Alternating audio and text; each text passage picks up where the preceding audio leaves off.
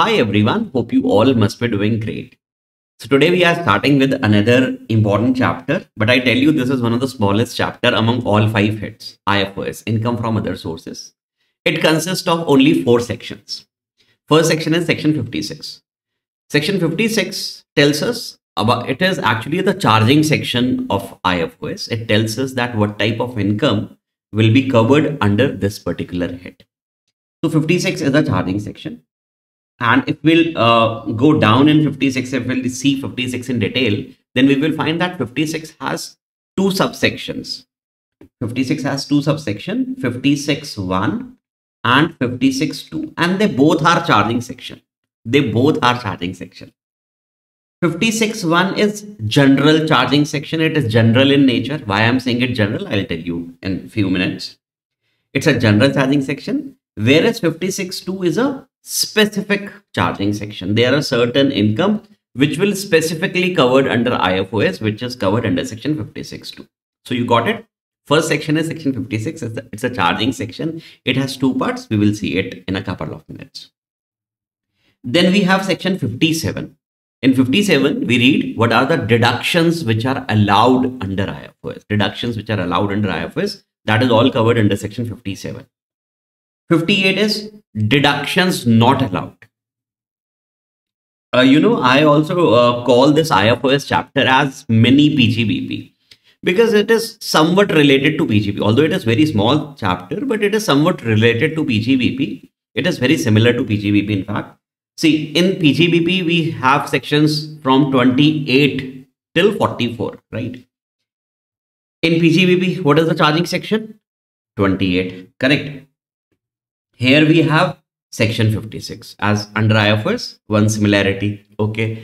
Second is in PGBP, there are sections starting from section 30 to 37. Do you know what are these sections in PGBP 30 to 37? These are expenses which are allowed under PGBP, right? Similarly, we have a very small section corresponding to these sections. We have section 57 in IFOS. This also says deductions allowed from IFOS. Sounding very similar, right? Okay. And in PGBP, we have some important sections like 40 small a, if you are paying outside India or to a resident, TDS provisions. Do you remember that? 40A2, if you are paying to a related party, it should not be more than the fair market value. Whatever is the excess of fair market value, we are going to disallow that. 40A3, cash payment in excess of 10,000 rupees, that is 40A3. What are these? These are expenses which are not allowed. So we have in PGBP these type of sections. In IFOS, we have section 58, deductions not allowed. Are you all getting this? This is very much similar to PGBP. But yes, in PGBP, we have so many provisions, but in IFOS, we don't have that much, right? And there is a section in PGBP, section 41, deemed PGBP income, deemed business income, correct? Here we have a similar section, section 59, that is deemed IFOS. So this is, I call this IFOS as a mini PGBP because of these reasons that most of the sections are very much similar to the sections which we have in PGBP. Okay. So first we will revise section 56. Guys, section 56 is a, as I told you, section 56 is a general charging section. It's a charging section of IFOS. Okay, let me explain you. See, section 56, it's a charging section of IFOS. Charging section of income from other sources. And it has 2 parts. One is 56.1. 56.1 is a general charging section. It's a general charging section. It says that if there is any income, general charging section, I can also say that it is a kind of residuary in nature. It is a kind of residuary in nature. It says in section, if we'll read section 56.1, it says that if there is any income of the assessee. So first we will check it of in those 4 heads. Those 4 heads first we are going to check it whether they are covered under those 4 heads. So first, if there is any income, let's say there is an assessee, there is a client who visits your office and he says that, sir, this is my income. So first of all, you have to check whether this is covered under salary or it is covered under house property, PGBP, or capital gain. If it is covered under those sections, then please keep that particular income in those head, right? But if in case if it is not covered under those section, if it is not covered under those section, then it could be chargeable under IFOS. So that is the reason I'm saying it residuary. Why residuary? Because we have to check first other sections. So it is residuary in nature. Second, we will apply some more conditions. We will apply, is that income exempt under section 10 or not? So first 56(1) says that it is a general charging section. It says if any income is not covered under those four heads, then we can charge it over here. Second, we will ask whether that income is exempt under section 10, because if it is exempt under section 10, then we cannot tax that income, right? Because anyways it will not go in any of the head, because that is an exempt income.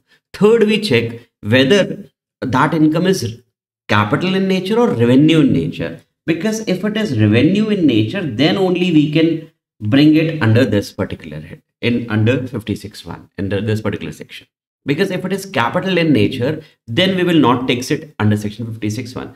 I'm not saying that capital nature income is not taxable in income tax. It is taxable, but you know that income tax is a comprehensive law. Income tax is a comprehensive law. You understand what is comprehensive law, what is selective law?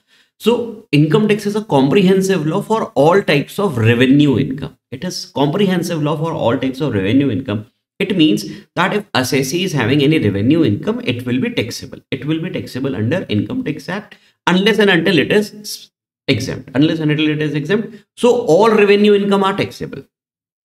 But at the same time, income tax is a selective law also for capital receipts. For capital nature of income, income tax is a selective law. It says that capital income will only be taxable if it is mentioned in this act. If it is mentioned as per the provisions of this Income Tax Act 1961, then only we are going to tax capital receipts, right? So if someone will ask you whether income tax is a comprehensive law, it is a selective law, we will say it is both actually.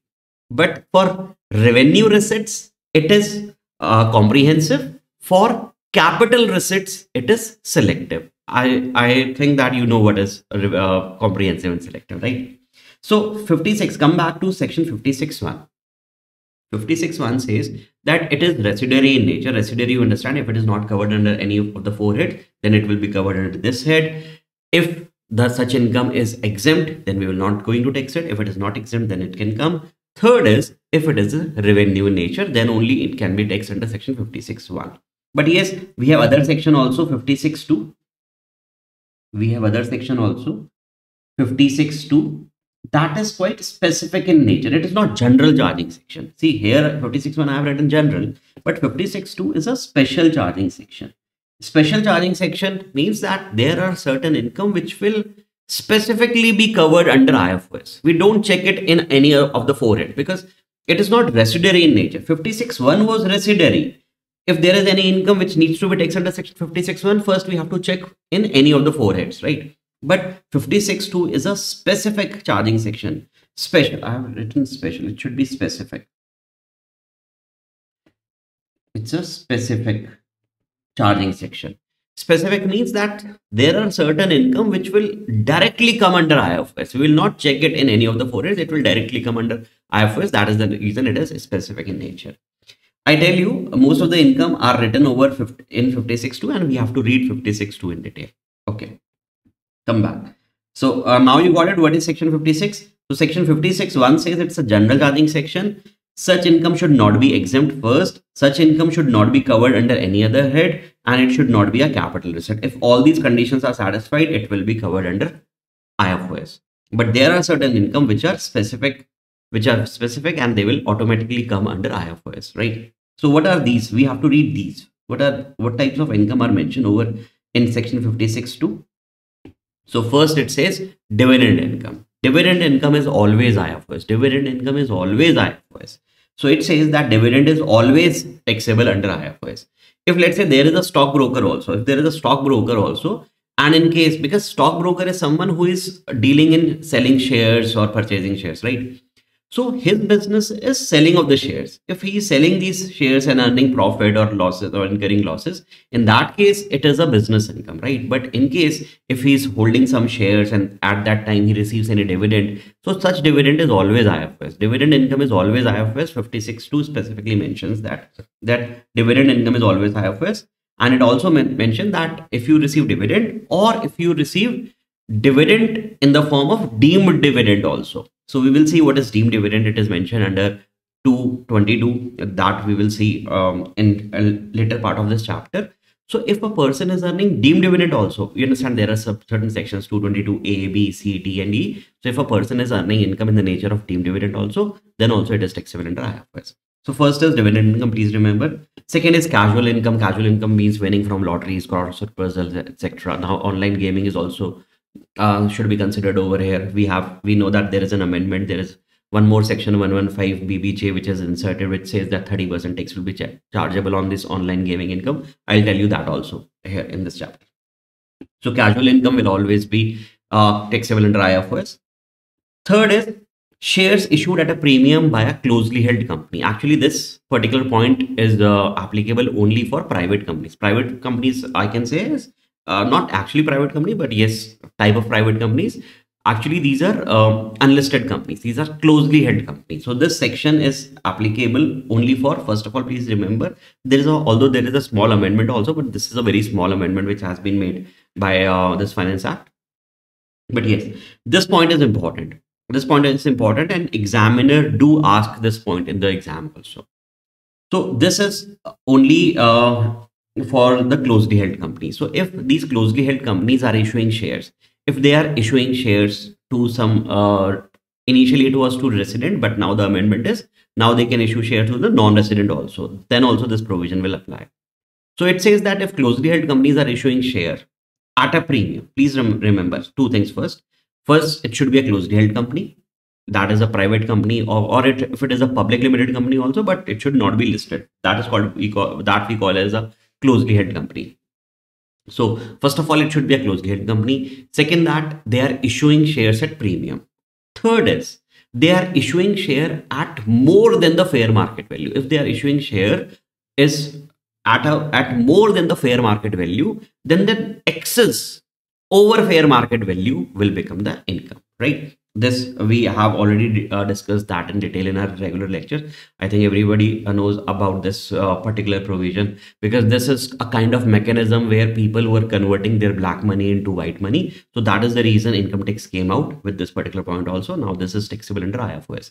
So please remember three things. First of all, it is only applicable for closely held companies, that is private companies, or it will be private companies in your exam, but it also applies on public limited companies also. It is not necessary they are registered as private. If they are public limited also, but they are unlisted companies, that is called closely held. Opposite of closely held is widely held. So it is only for closely held, that is private place. It is not a public listed company. Second is they are issuing shares at premium. They are issuing shares at premium, and the excess of fair market value, would be taxable if they are issuing shares. So IFRS income of such company will be issue price minus fair market value into number of shares. Whatever the number of shares they are issuing, it will become taxable. So please remember that. Okay, the amendment is that now initially it was like if they issue shares to resident only, then it will come under IFRS, but now it is, the scope is now widened. Now if the company is issuing these shares to resident or to a non-resident also, both will be covered over there. So this is a small amendment which has been inserted here. So it becomes important. Please remember in your MCQ, this question can be asked that this is ABC, that for example, it's a ABC Private Limited. They have issued share to a non-resident, which is at premium and also in excess of fair market value. Then also IFRS provision will apply. Whatever is the excess amount this company is receiving over fair market value, over face value or over fair market value, over fair market value will be taxed, right? Okay. But yes, this provision is not applicable. There are certain exceptions also. If the company is issuing their shares to these people, then this provision will not be applicable. This actually is part of CA final syllabus. It is also written in your study material that this is a part of CA final syllabus. but let me just give a couple of seconds on it. So if these shares are issued to venture capital funds or venture capitalists, then this provision will not apply. Or if these shares are of eligible startups, then also it will not apply. This is sufficient. You don't have to go in detail over here, because it is specifically mentioned in institute study material also that this is dealt in CA final level. So we will see this in detail at CA final level soon. Soon you will be in CA final, then we will see this. Okay. Fourth point, very important. We have done this in capital gain also.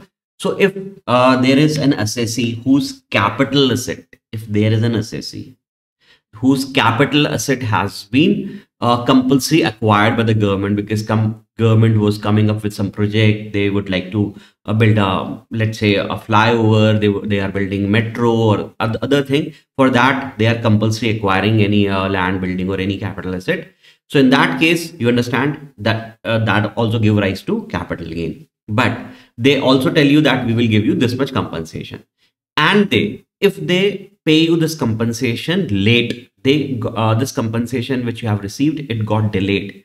And due to this delay, assessee receives interest. So please tell me that interest, is it capital gain or that interest portion is IFOS? So 56.2, that is our specific charging section of IFOS, is completely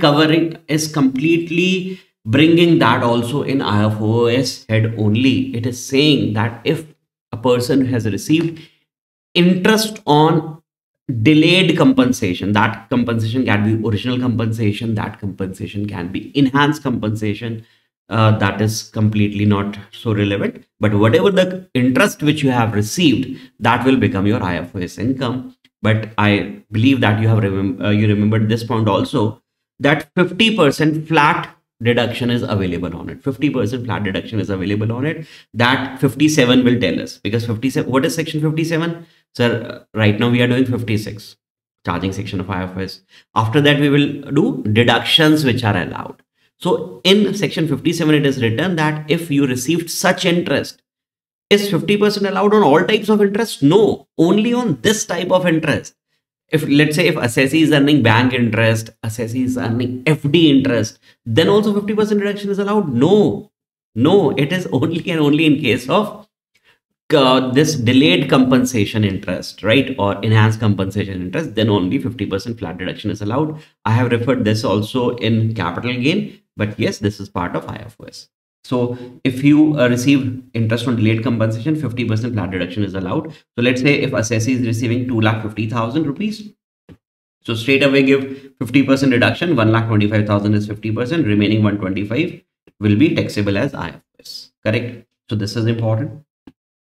Fifth, again, advance money forfeited. We did in capital gain, there was a section 51, advance money forfeited. And you remember that date, if this advance money was forfeited on or after 1st April 2014, then it will become our IFOS income. Then it will become our IFOS income. But if any amount is forfeited before this date, that is up to 31st March 2014, it will not be your IFOS income. How we will treat that? In capital gain, we have seen that whenever this asset will be sold by that assessee, then it will be reduced. That forfeiture amount will be reduced from the cost, right? But that is related to compensation which the assessee has forfeited up to 31st March 14.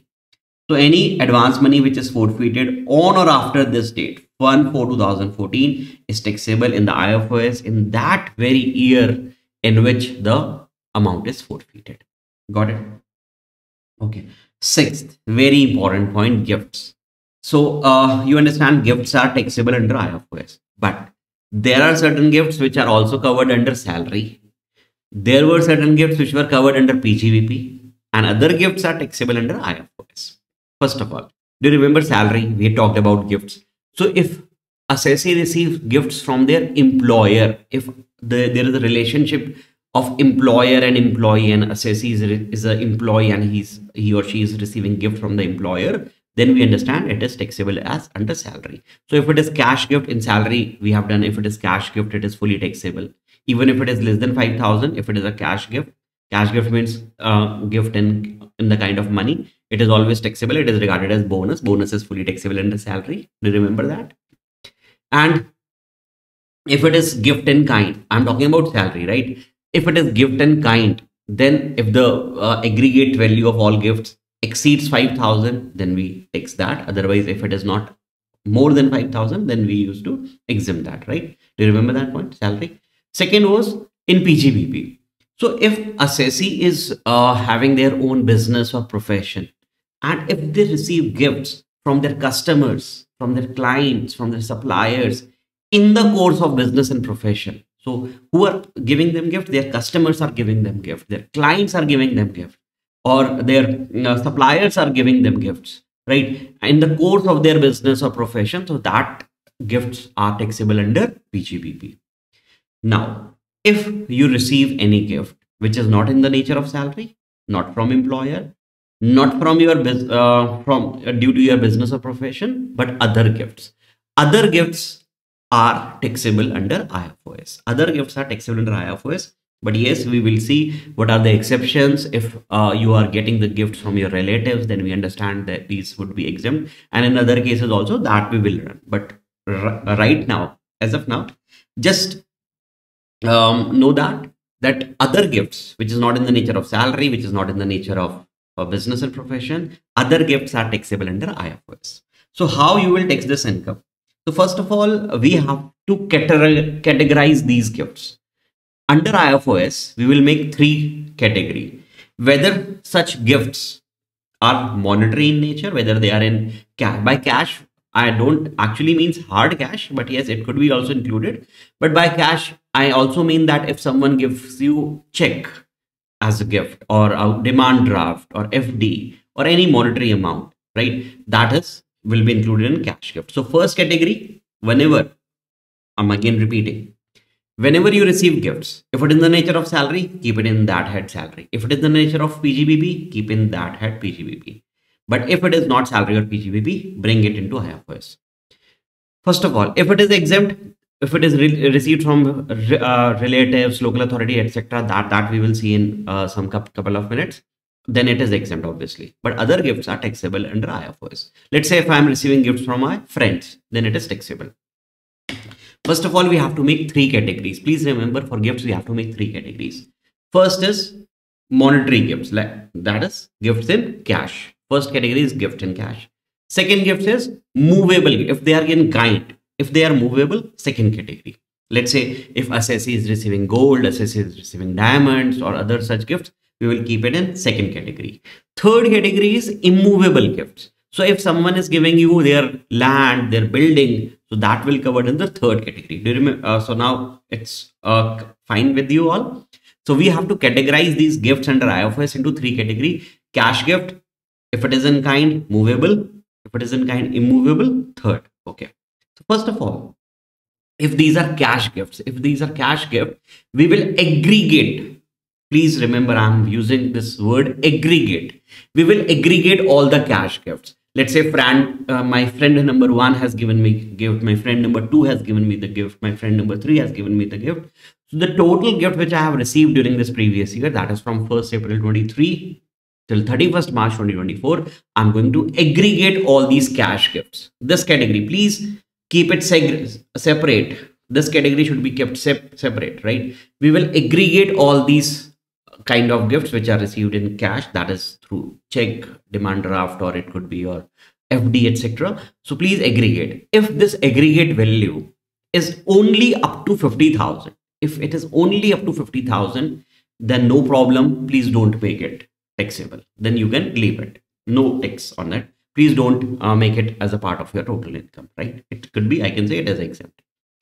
But in case this category, this cash gifts, the total amount, the aggregate amount, I'm using again and again, the aggregate amount, if it is more than 50,000, if it is more than 50,000, let's say it is 51,000, then this entire 51,000 will become taxable. Sir, in excess of 50,000 or entire amount will become taxable. Got it? So first category was cash gift. Second category is movable gift. Now you have to pay some attention over here. So second category is movable gifts. Movable gifts like, sir, if I have received from my friend, I have received car, I have received furniture, I have received computer, I have received mobile phone. These are movable gifts. So should we take it? The answer is no. No, no, no. These gifts are exempt. These kinds of gifts are exempt. These are not exempt. So these are movable in kind. No. You have to take only that gifts which are capital asset in nature. For receiver, such kind of gift should be in the nature of capital. If they are satisfying the definition, the provisions of that definition, section 214, that is capital assets, then only make it taxable. So if you are receiving, see, personal car is not a capital asset, right? Personal clothes, if someone has given us clothes are not capital assets. Furniture, computer, laptops, personal, these are not capital assets. Please ignore them. Please don't bring them in any of the category. In movable gifts, what we can bring? We can bring gold. We can bring precious, semi-precious stone. Yes, these are gifts. We can bring archaeological collections, paintings, drawings, designs, sculptures, any work of art, even securities, and now virtual digital assets also like bitcoins. We can bring them over here. So if they are, please remember, for movable gifts, please remember, I'm again and again emphasizing on this point. If these are movable gifts, please only consider those movable gifts which are capital asset in nature. For whom? For the receiver. For the receiver. Please look at from the receiver's angle. Please look at from the receiver's angle. If they are capital asset in nature, then only they will be taxable. Got it? Okay. So first of all, types of gifts, if they are in the form of money, one category. If they are in the form of immovable property, my third category, but my second category, I have written it over here, movable gifts. But please understand, only capital assets. I have jewelry, bullion, paintings, drawings, archaeological collections, shares and securities, virtual digital assets like bitcoins, right? So these are only to be considered. If they are in the nature of like car, if one of my friend has given me car, sir, this person has given you a luxury car. No problem, please ignore. That will not be taxable. That will not be taxable. So that's a luxury car. No problem, please ignore that, right? So if gifts received which are not capital assets in the hand of receiver, they are not taxable. Please remember. Okay. Okay. So I was talking about movable gifts. Now you remember that these movable gifts should be capital assets in nature. Guys, you have, this is written on page number 7.4, and I believe that you have this book. If someone doesn't have this book, please go and download it from the website. Please go and download this from this website, your website. It's rajatmogha.com. Please go and download it. It is available for you in PDF format. You can go in the download section and you can do this. And please start doing the MCQs also. MCQs are also there for you. You can easily go and access the MCQs as well. Okay. Right. Gifts under IFS. So I was cash gift. You understand? You have to aggregate. If it is more than 50,000, then make it taxable. If it is not more than 50,000, it is up to 50,000 exact. Then you can say that it is not taxable. But if it is more than 50,000, please make it entire amount taxable. Right. Cash gift include check, DD, etc. I have already discussed. Movable gifts. Okay. Now for movable gifts, this category has two subcategories. This movable gifts has two subcategories. Right. If you have received these kinds of movable gifts like gold, jewelry, shares, etc., without any consideration, that is, you have received it free of cost. You have not paid anything, but yes, it is given to you without any consideration. Please keep it in a subcategory, one subcategory, and other subcategory will be for which you have paid something, not adequate consideration. See, if you have paid adequate consideration, definitely it is not a gift. Let's say if I'm getting gold for rupees, let's say 1 lakh, and I'm paying 1 lakh rupees for it. So that is not a gift because I have paid adequate consideration. But in case if you have purchased at a lesser value, if you have purchased that particular asset at a lesser value, then it will be taxed over here. So you have to make, in movable gifts, please make two subcategories. You have to make two subcategories. One subcategory is that where gifts are received without any consideration. That is free of cost you have received it. Second subcategory consists of those movable gifts. Movable, I'm not saying immovable. Immovable is another category, right? So this subcategory of movable gifts includes those gifts which you have purchased at a lesser price. At a lesser price you have purchased it. That is with You have paid something, but that is inadequate consideration. Please keep it separate. Okay. First, let me talk about the first subcategory. Movable gifts without any consideration. That is free of cost. You have received like gold, you have received precious, semi-precious stones, you have received shares, you have received without any consideration. Please aggregate them. Whosoever has given it the gift to you, your friends who have given this gift to you. Sir, if my relative has given, no, please don't bring relative gifts. I will tell you when these gifts will be exempt. It is written over here on next page when these gifts will be exempt. But if these gifts are exempt, then please don't bring it in any of them, in any of the category, because that gift is exempt. You have to take only those gifts which are taxable. So which gifts are exempt? I'll be discussing that in the next 10 minutes, right? Okay. So without consideration, aggregate all of them, and you have to see the market value, the fair market value of those gifts. Like, should we see the stamp value? These are movable gifts. There is no stamp value for movable thing, right? Stamp value is for immovable. For immovable, I'll tell you, look at stamp value. But for movable gifts, please look at market value. You have to aggregate the market value, the fair market value. And if this aggregate exceeds 50,000, make it taxable, right? Then the second subcategory, please do not mix these categories. Please keep them separate. The second subcategory, aggregate the market value. Aggregate the market value of all the gifts which you have received during the year, from friend 1, from friend 2, from friend 3. Aggregate all the fair market value. Subtract how much you have paid. The amount which you have paid for each gift, aggregate that and see the difference. If this difference, that is the amount of saving which you have made, because you have purchased it at a lesser amount. So just get that difference. How much is the benefit which you are getting? Aggregate the fair market value, subtract the amount which you have paid, right? And if this aggregate, if this difference exceeds 50,000, make this also taxable. Make this difference taxable. Whatever this gain which you have made by purchasing it. Let's say you have purchased a gift for rupees 1 lakh. The fair market value of it was 1 lakh, but you have paid 10,000 rupees for this. So how much is the difference? 90,000 is the difference. So if this difference, this is the gain which you have received by purchasing at a lesser value. So this gain, this difference, if this difference is more than 50,000, then make this difference taxable, right? So for inadequate consideration, this is subcategory. Aggregate the market value of all such gifts which you have received with inadequate consideration. That is, you have paid something, but at a lesser value you have paid. And aggregate the amount of consideration you have paid. Aggregate the amount of consideration which you have made, and please subtract it. Let's say if you have received 2 types of gifts at a lesser value. For example, gift number 1 is of 1 lakh fair market value. Gift number 2 is of 50,000 fair market value. For gift number 1, you have paid 10,000. For gift number 2, you have paid 20,000. So what you have to do is aggregate the fair market value of these gifts. So the fair market value was 150. How much you have paid amount total? 10,000 for this, 20,000 for this. You have paid 30,000 for this. So the difference is 1,20,000. So if this difference is not more than 50,000, ignore. But if it is more than 50,000, make it taxable. This would be your IFOS. Correct. Okay, now comes my third category, that is immovable gifts.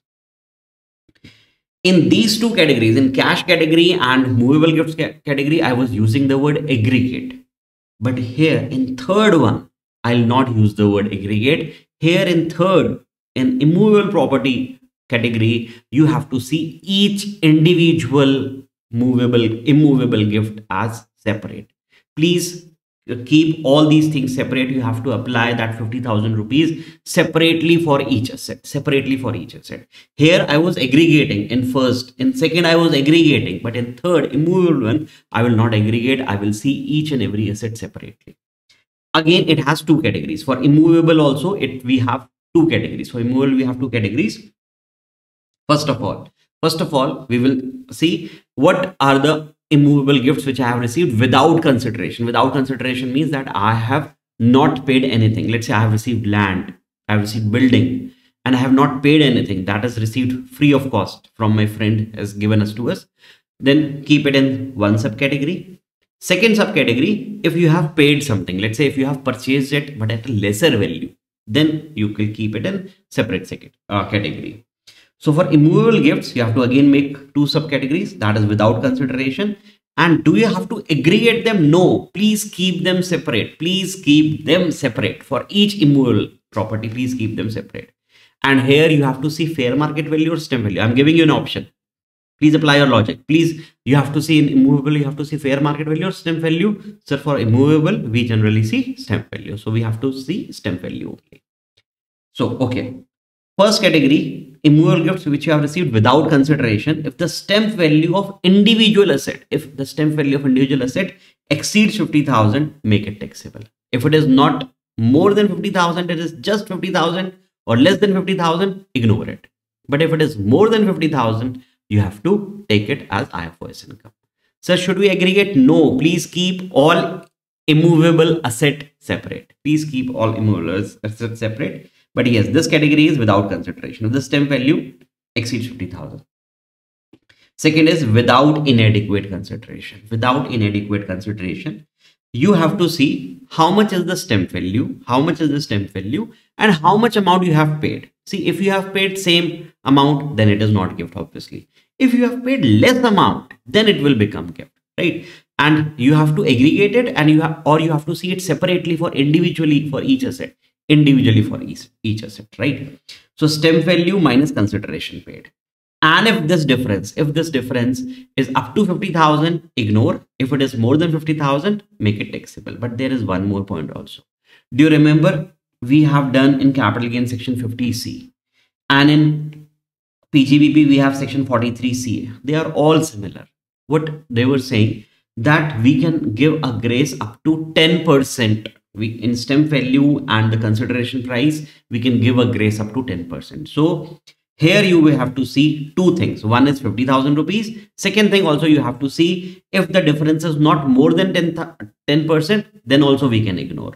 So what you will see, if such difference exceeds, if the difference is more, how much? Either 50,000, but you have one more limit, 10% of the consideration. If the stamp value exceeds 10% of the consideration, then only you can see, otherwise you can ignore. So I believe that you are able to recall this 10% consideration price also. So if the difference is higher of the two here, please just don't see 50,000 rupees. Also, you have to see 10% of the consideration. If that stamp value exceeds 110% of your consideration amount which you have paid, then only it will be taxed, otherwise it will be ignored, right? So here you have to see two things. Now the question arises. Of which date stamp value we should take, whether the date of registration or the date of agreement. Which date stamp value? In both the cases, which date stamp value should we consider? So here we have to generally consider the stamp value on which we are getting it, that is on the date of registration. We have to see it generally. General law is that the date of registration should be taken as the stamp value. But if assessee claims, sir, this is the property which I have purchased, actually there is a prior date agreement, then you have to prove, assessee, then you have to prove. And how you will prove? Sir, I will prove if any amount is paid, either full consideration or partial consideration, any amount, I'm saying any amount is paid, just prove that some amount is paid through a banking mode, not through cash, not through bearer check, not through cross check. It should be what? It should be account pay check. It should be account pay demand draft. It should be your banking transaction. If you prove that, sir, something is paid through a banking transaction, then we can take the stamp value of the agreement date. Otherwise, we will take the stamp value of registration date. I believe you are able to recall this point also. Second thing is that, sir, assessee can also challenge these stamp value, whatever the stamp value was of registration date or value or agreement date. Can we challenge this also? The answer is yes. If we would like to get the valuation officer appointed, then we can challenge this value also. And if the valuation officer brings a value which is less than the stamp value, then we can take that value also. But if the valuation officer will bring a value which is more than the stamp value, we will say, sorry, sir, no valuation officer required. We don't require any valuation officer. Sir, he is bringing a value which is much more than stamp value. We are not going to take that. So if the valuation officer brings a value which is lower than the stamp value, we are okay to take it. But if the valuation officer brings a value which is higher than the stamp value, we will ignore that value then. So you will say, sorry sir, valuation officer is not required. But if a valuation officer brings a value which is much more than the value which assessee is saying, no, valuation officer will not go to that value which is lower than the consideration price. In that case, we have to stick to the consideration price. So this I have already written over here. So if valuation officer brings a value less than the stamp value, we can take that value. Valuation officer brings a value which is more than the stamp value, we will say no sir, we don't want this value because this is much higher than stamp value. And valuation officer, this he will not bring, but still I have written it over here. If valuation officer brings a value which is less than the consideration price, so we can go to maximum. How much less? Till consideration price. We will not go less than that, because this is anyways assessee is saying that this is the price which I have purchased. So if valuation officer brings a price which is much lower than that also, sir, that we cannot take. We can take that, we can go lower, but not less than actual consideration, right? I believe that you are able to recall these gifts points, because these gift points are very important. Now the question is that we know, if you come to this page first, 7.6, we know that there are certain cases where gifts are not taxable. There are certain cases when gifts are not taxable. So if they are received from relatives, so if it is if the person is individual and this person is getting gift from relatives, or this person is HUF, this person is getting gifts from HUF, then it is not taxable. Now the question arises, who are relatives? Who are relatives? So this I have mentioned on page 7.5, that who will be considered as the relative. So meaning of relative for individual, for HUF it is easy. For HUF, members are their relatives. But for individual, who are relatives? So it has a good comprehensive relations. So there are so many relatives. These are our near relatives. We can take the gift from these relatives.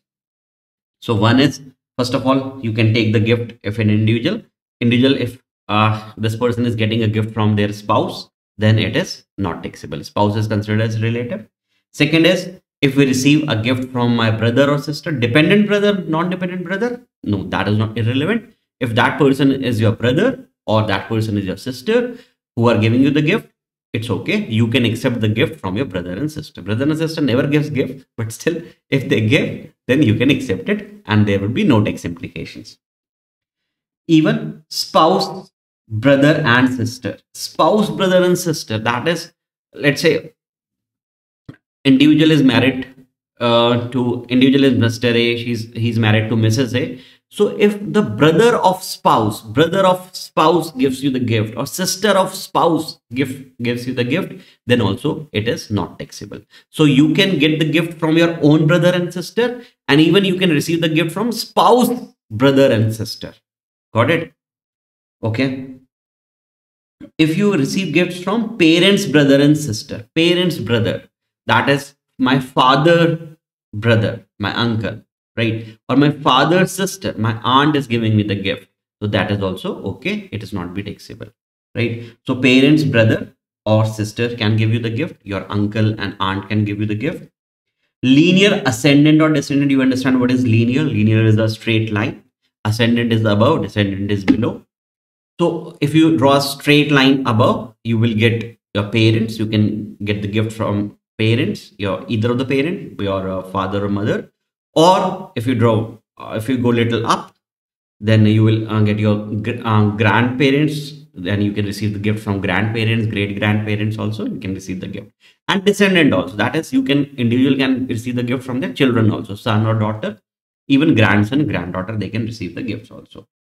Spouse of linear ascendant or descendant. That is, you can receive gift from father or their spouse, that is mother or descendant.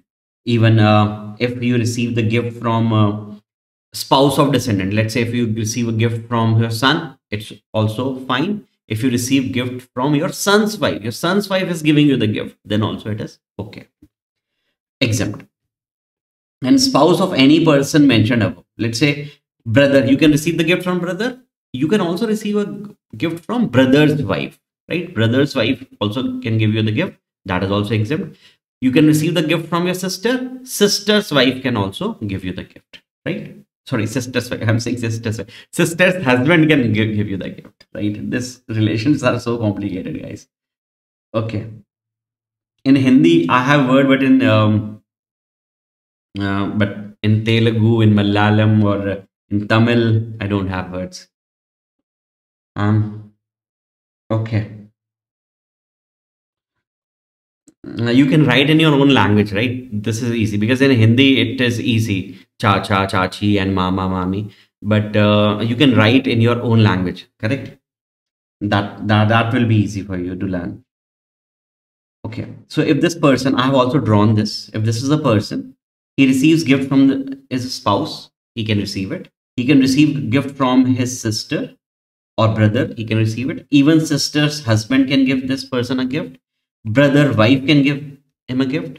Even he can receive gift from spouse. If there is a brother of spouse, he can give him a gift. Or brother, wife. This is spouse, brother, and his wife can also give you the gift. Spouse, sister, and her husband can also give you the gift, right? So this is all I have drawn it over here. Your father and mother can give you the gift. Your grandfather, grandmother, your maternal grandfather, grandmother can give you the gift. Even the father's brother and his wife can give you the gift.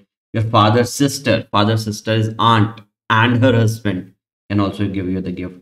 Similarly, son, daughter, son's wife, daughter's wife, great grandson and his wife, granddaughter and his husband and her husband can give you the gift, right?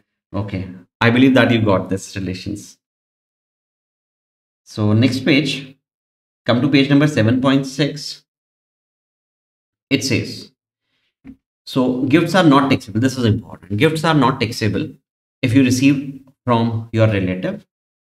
Second is on the occasion of assessee's marriage, not assessee's son, not assessee's daughter. Whose marriage? Bride can receive the gift, or bridegroom can receive the gift, right? If bridegroom's father is receiving the gift, that will be taxable. It is not bridegroom's father's marriage.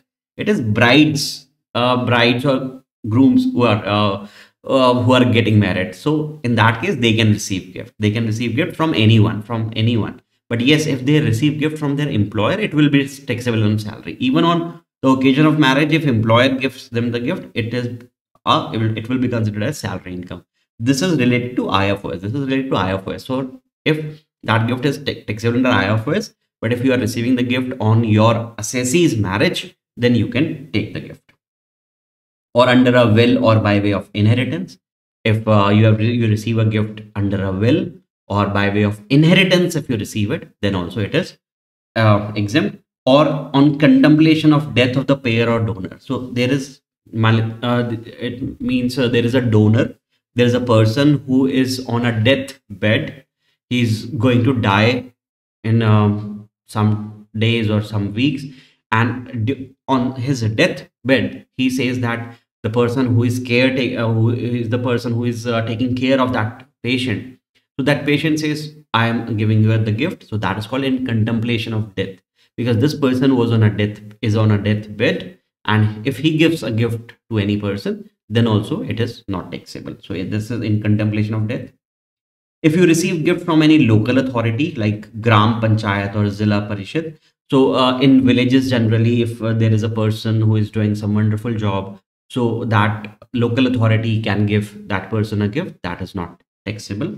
So received from local authority, please remember, if amount is received from local authority, then is also not taxable. If received from any fund, foundation, university, educational institution, hospital, medical institution referred in section 1023C, no need to remember this section number 1023C. But yes, if you received such gifts from any fund or any foundation which are registered, then it will be exempt. Let's say we have Tata Memorial Cancer Research Institute. So what do they do is they are one of the pioneer in cancer treatment, and they also help people. So if they are helping someone, they are giving as a gift, they are treating them, then also it will not be taxable. So Tata Memorial Cancer Research type of institute, if they give gift, then it is also not taxable. Trust or institution registered under section 12AA or 12AB, no need to remember again these numbers, but there are certain trusts like Mata Vaishno Devi Trust, Tripati Trust, or Shirdi Trust. So these are cash rich trusts. So in case Tirupati Trust gives someone a gift, then it will also, they used to help someone, right? Generally they help if there is any earthquake, natural disaster. Generally they used to help the people. So if they, or if there is any mishappening had happened with someone and they are helping that particular person, in that case also it will not be taxable. So amount received from these types of trusts, Mata Vaishno Devi, Tirupati Trust, or Shirdi Trust, these are not taxable. From an individual by a trust created for the benefit of the relative, see, we understand that if we get a gift from relatives, then it is not taxable. But if we get a gift from a trust which is actually created for the benefit of the relative, then it's also indirectly we are getting gift from relative itself, right? Then also it will not be taxable, or from such class of person as prescribed. Not so important to learn, but yes, these are something important. On the occasion of marriage, you should understand. From relatives who are relatives, you should understand. From local authority, from these trusts, you should know that if we receive gifts from these trusts and all, then they will not be taxable. Gift received by the following are also not taxable. This I have already discussed, these institutions. This we know, we have already covered this in section 47, that is in capital gain. If there is a holding company, if there's a holding company and it gives some, transfers their capital asset to its 100% subsidiary company, which the receiver should be an Indian company, in that case we don't tax as capital gain. We don't consider this transaction as a transfer, and no tax will arise in that case. That is written over here. So if there is any amalgamation which is happening, or any demerger which is happening, and the demerged company is transferring some shares to the resulting Indian company, or amalgamating company, old company is transferring certain assets to the resulting amalgamated company. I should not use the word resulting, because that is in demerger. If amalgamation, during the time of amalgamation, if amalgamating company is transferring capital assets to the amalgamated company, it should be an Indian company, the receiver should be the Indian company, then there is no tax implication which arises. Even if there is a shareholder of any amalgamating company, old company shareholders, and during the time of amalgamation, if he receives shares of the amalgamated company in exchange of his old shares, then there is no tax implications. No amount would be taxed at that particular point of time when he's getting shares of new company. Yes, whenever he will be selling these new shares, then capital gain will arise, we understand, but not at the time of receiving, when he is receiving at the time of amalgamation. So all these things are written over here. Okay, C point. This is important, guys. If a person receives amount due to a COVID-19 medical treatment. See, in COVID-19, we will do two things. One is amount received for medical treatment. Second is amount received at the time of death of a patient who was suffering from COVID-19. I'm again repeating.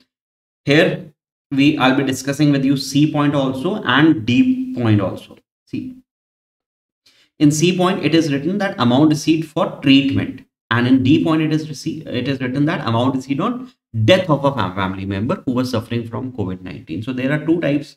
There are two things which are related to COVID-19. One is treatment. Second is on death. First, understand regarding treatment. Regarding treatment, if you receive any sum from any person, it could be your employer, it could be government, it could be NGO, it could be even your neighbor also. So if they give, because in during pandemic time, there are so many people who were suffering, and also there are so many people who were helping each other, right? So in case if the person has received amount for medical treatment from anyone, that will be exempt. It will not be taxable, provided it has certain conditions. That it should be that amount which you have received should be for COVID-19 treatment. So you have to prove it, right? There should be a report of COVID-19, there should be prescribed documents, and you should also inform to the income tax department, yes sir, this is the amount which I have received for medical treatment of COVID-19 disease. Okay, So first of all, treatment of COVID-19, amount can be received from any person for medical treatment from any person, right? Treatment for self or family member. The assessee should have a COVID-19 positive report also and necessary documents of COVID-19 treatment of within 6 months from the date of COVID-19 positive. So when this person was diagnosed as COVID-19 positive, so his treatment should be within 6 months of that particular diagnosis of that particular report, and details of the amounts so received must be furnished to the income tax department within 9 months from the end of the financial year. So if you satisfy all these conditions, then the amount which is received is fully exempt on treatment.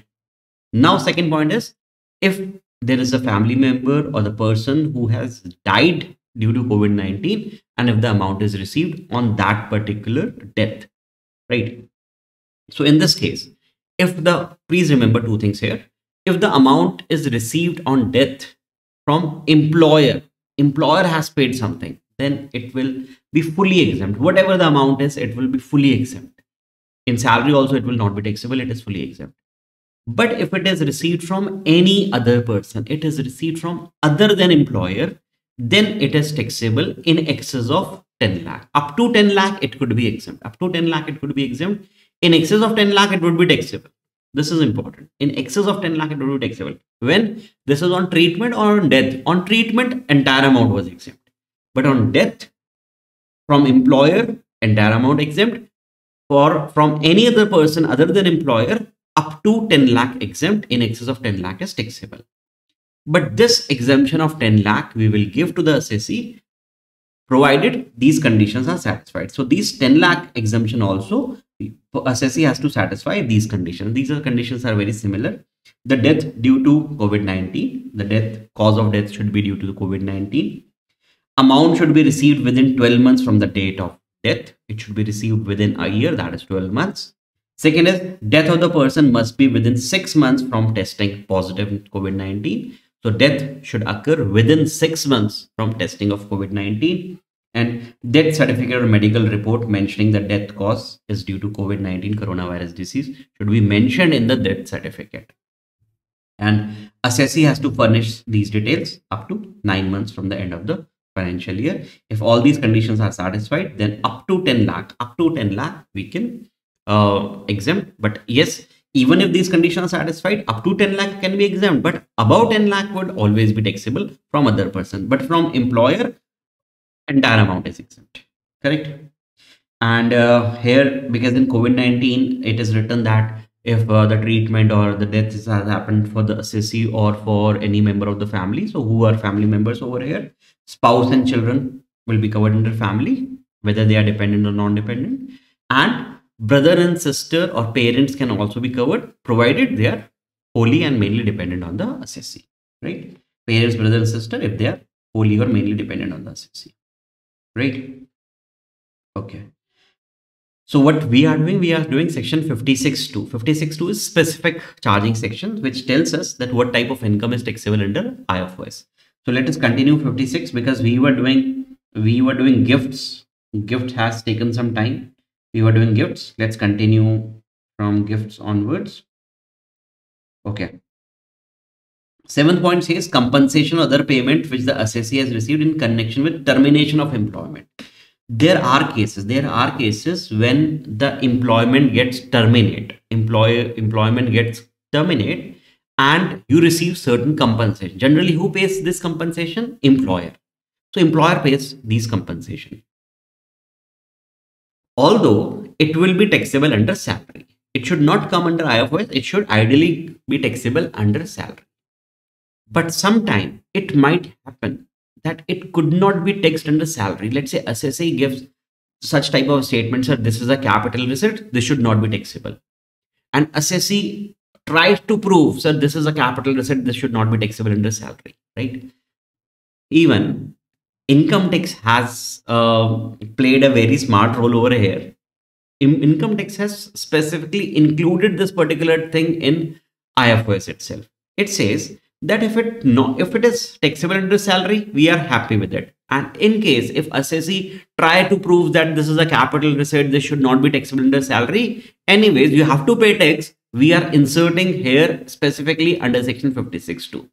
So if they have specifically inserted this type of income also. So if it is taxable under salary, we are okay. If it is not taxable under salary, anyways, you have to pay tax under IFOS. So this compensation or other payment received in connection with termination of the employment, if assessee receives this, then it will be taxable under salary, we know. But in case if assessee try to evade tax on it, this person cannot evade now, because anyways it will be taxable. If not salary, then IFOS, right? Okay. Eighth point, very important, and there is an amendment also.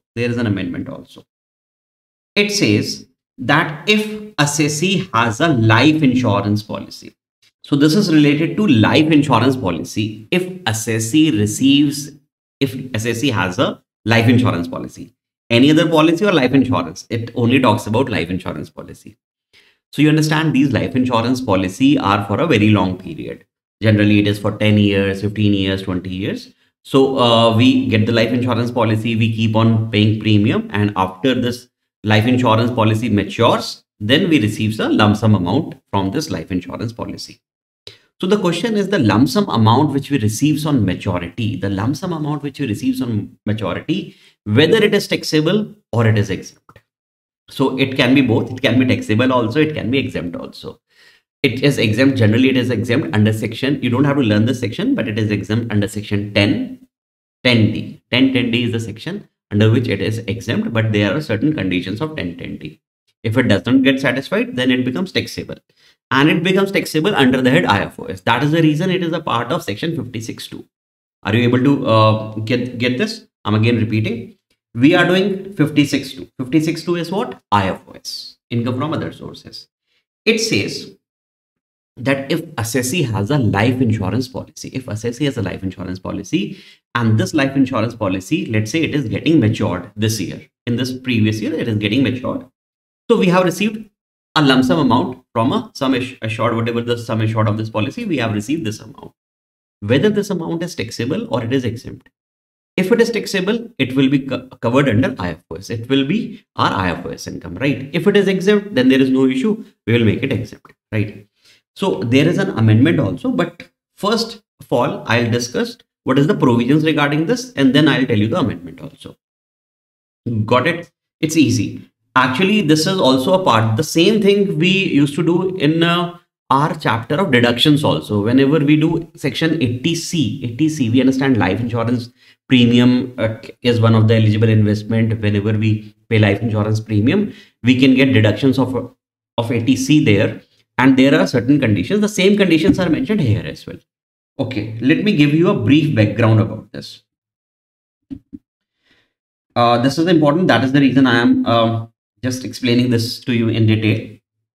Let's say there is an assessee. Mr. Ashok. Okay. And he has life insurance premium. Life insurance policy, for which he is regularly paying his premium. Every year he used to pay his premium, and this was a very old policy. And in this previous year, previous year 23-24, this person is getting a sum. This person is getting an amount on maturity. So let's say this person is, in this year, he is getting rupees 10 lakh. This is the maturity amount which he is getting. So this amount can be exempt also, it could be taxable also. So it depends upon few parameters, generally the date of issue of policy and how much premium we are paying. So it depends mainly on two parameters. One is the date of policy. By date of policy, what do I mean? By date of policy, I mean when was this policy started? Whenever he has first started this policy, that is called date of policy. So whether this amount, do you understand this amount? This is the amount which he is receiving on maturity. So this amount is taxable. If it is taxable, IFOS, correct? So whether it will be taxable, it will be exempt, it depends upon certain parameters. Generally, the parameter is the date of policy. When was this policy started? Second is the amount of premium which we used to pay on this policy. Generally, it depends upon two things, right? Okay. So my question is whether it is exempt or it is taxable. So we have to check when was this policy started. So to determine whether it is exempt, whether it is taxable, And if it is taxable, it will be come under IFOS, right? Okay. So for first, it depends when was this policy started, date of policy. So date of policy, see, if there are certain dates which you have to remember, and after explaining this, I'll give you a small trick also, but how I also used to remember all these dates. So if the date of policy is before 1st April 2003, 2003 is the date when this everything has started happening. So if this policy is before 1st April 2003, that is, it's a very old policy. It was started somewhere before 1st April 2003. So for these types of policy, which is a very old policy, whatever amount which you received on maturity, there would be no problem. It will be exempt. It will be exempt. Please don't make it taxable. Got it? Simple. So if this is a very old policy, before 1st April 2003, let's say I have a policy which I have started from April 2002 or January 2003 or March 2003, before this date, then it will be exempt. If I am getting an amount in this year, which was 20 years old policy, 21 years old policy, now if I am getting this amount will be completely exempt. No problem. Full stop. Shut down. Got it? Okay. Let's say if the date of policy is after this date, if the date of policy is on or after 1st April 2003, but up to 31st of March 2012. If the policy was started somewhere in this period, on or after 1st April 2003, but up to 31st March 2012, then the amount, such policy amount which I received this year, it could be exempt, it could be taxable also. Now it depends upon the premium amount, how much annual premium I was paying. This Ashok was paying, in fact. Okay. If this premium amount, this is annual premium. You understand what is life insurance premium? This is the annual premium which you pay to the insurance company. If the premium amount is up to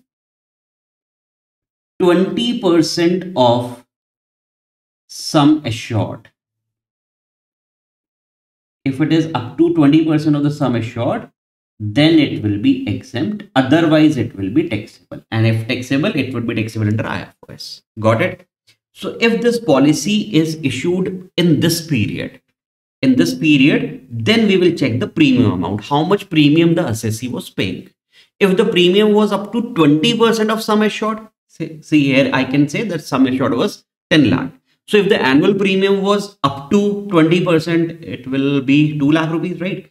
If it is 2 lakh or less, and if this amount we'll receive on maturity, this will be exempt.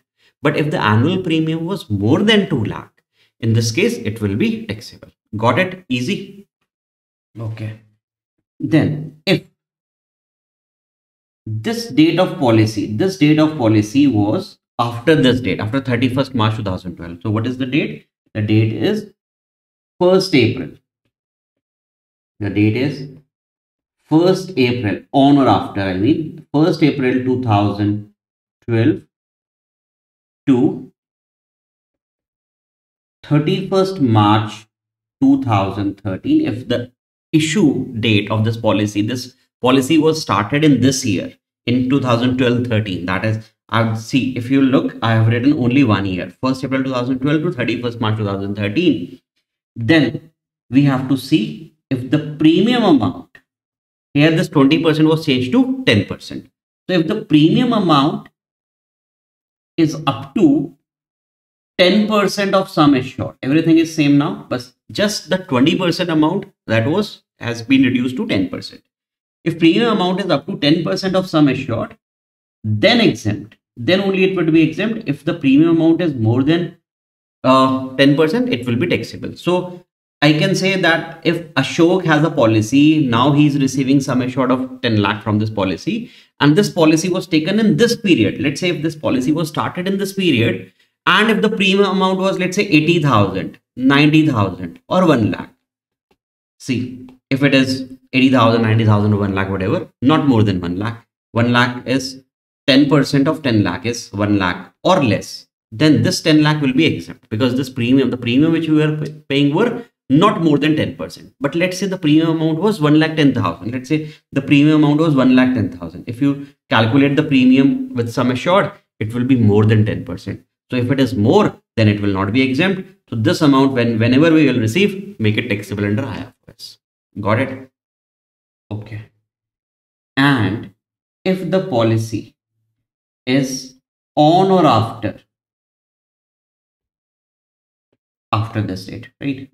So on or after 1st April 2013, then we have to see the premium amount is up to 10% for general policy 10%. But if this policy is taken for a person who is disabled, then we have to take 15% of sum assured, and this 15% we have to take if the person is disabled.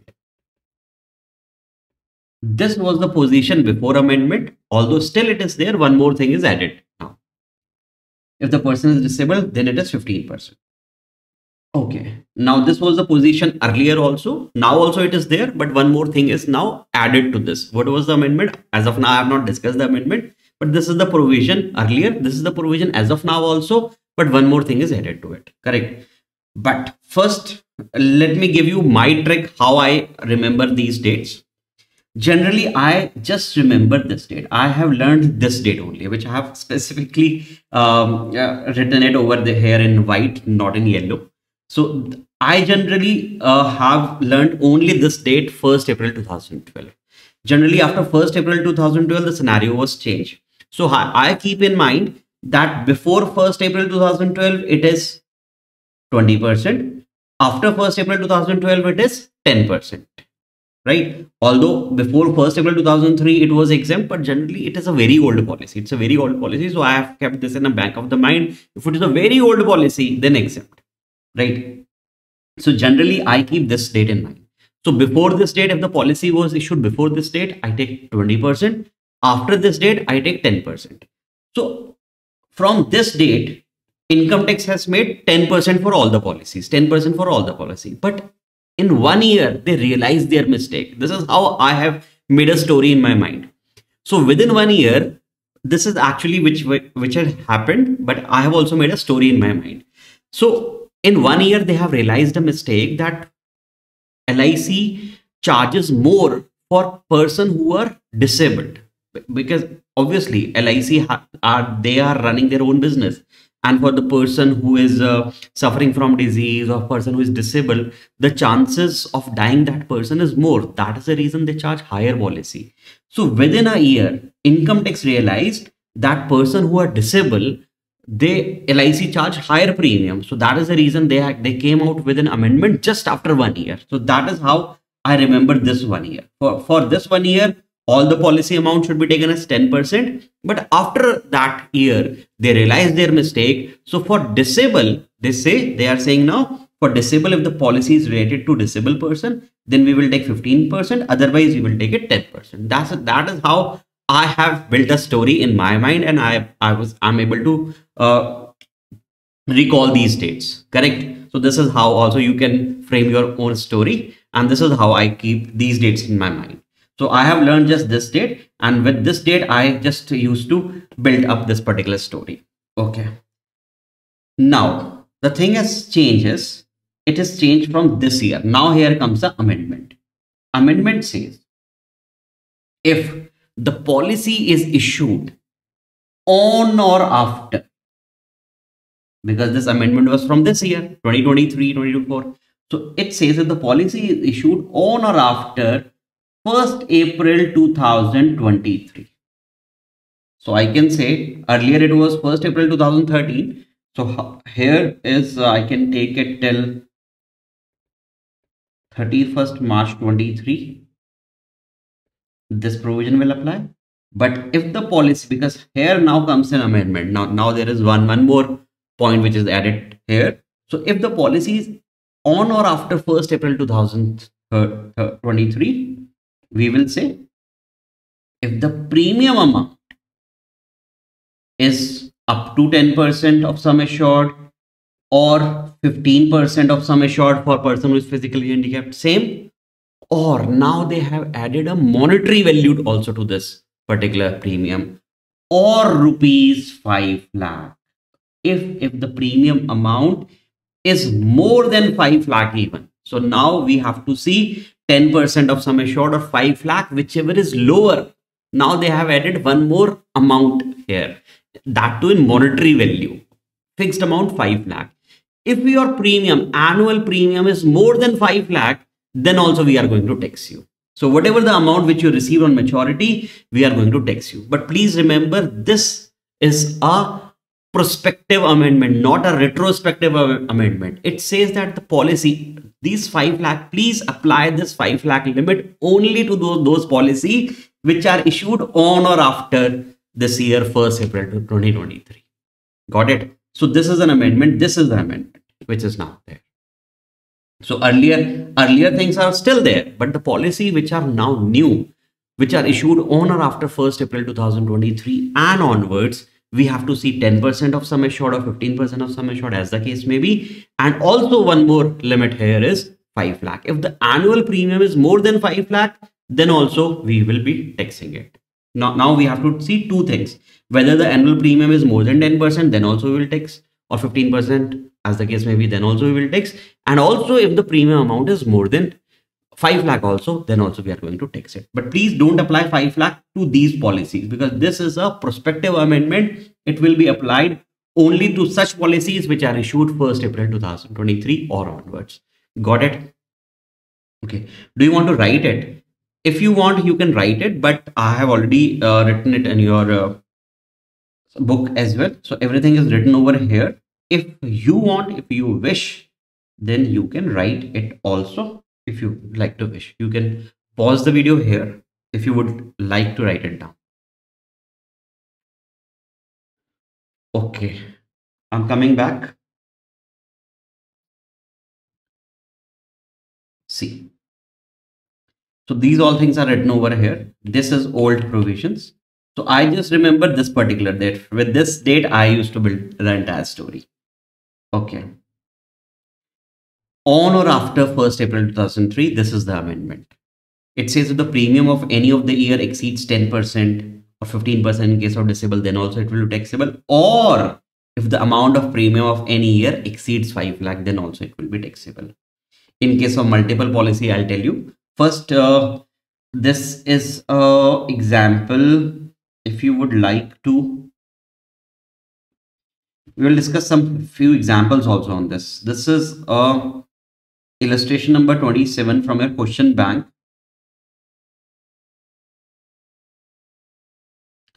This is page 7.8.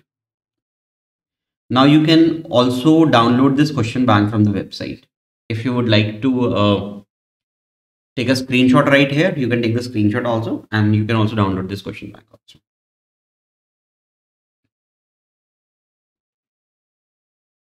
No, this I'm so sorry. This is not in question bank. This is illustration book. So this will not be available because it has unsolved questions. So it will not be available to you. But yes, I am trying to upload the question bank which has solved illustrations so that you can practice accordingly, right? And this question bank has your MTP, RTPs, and past year questions also. So this, it would be very much beneficial if you practice side by side while doing your revision videos, and as well as your practice. You can also practice from the question bank itself. Okay, so this is you can take a screenshot here, guys.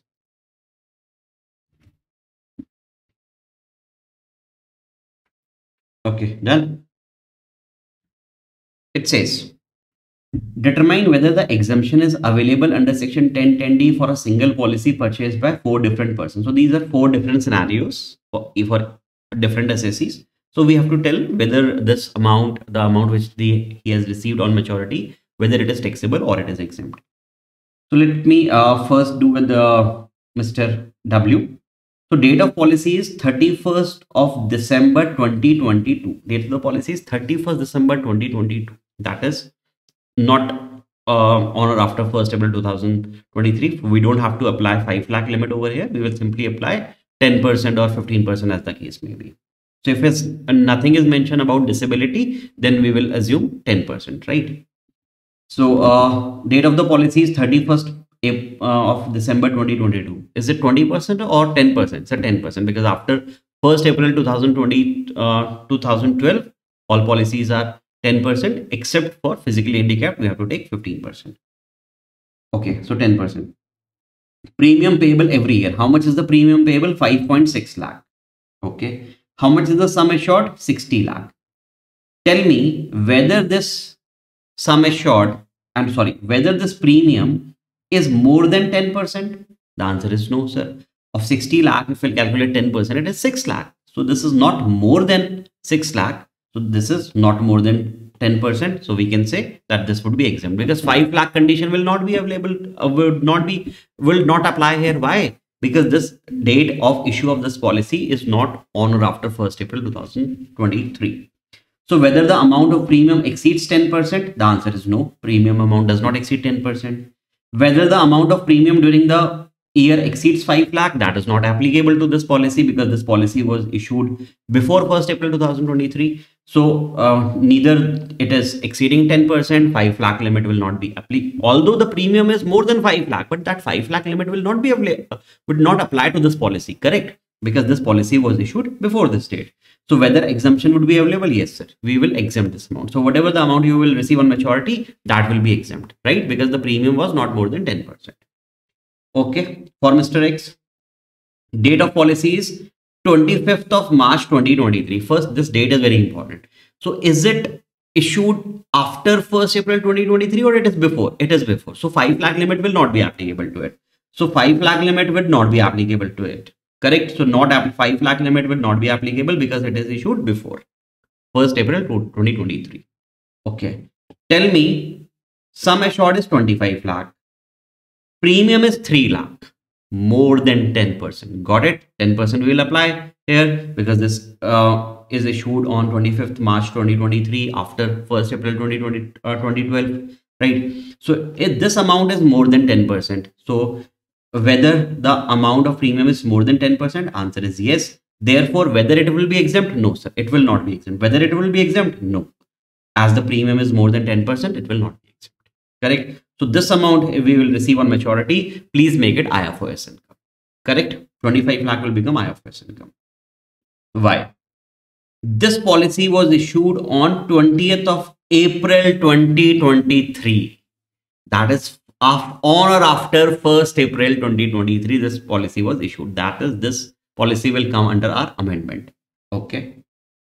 Whether the premium is more than 5 lakh? No, sir. Premium was not more than 5 lakh. The premium was not more than 5 lakh. Okay. The premium was not more than 5 lakh. Good. Check 10%. Okay. The sum assured is 40 lakh. Sum assured is 40 lakh. 40 lakh into 10% is 4 lakh. Whether the premium is more than 4 lakh? Yes. 4.3 lakh. Whether the premium is more than 10%? Yes. We will make it exempt or taxable? Taxable. Although it is not exceeding 5 lakh, but we have now two conditions.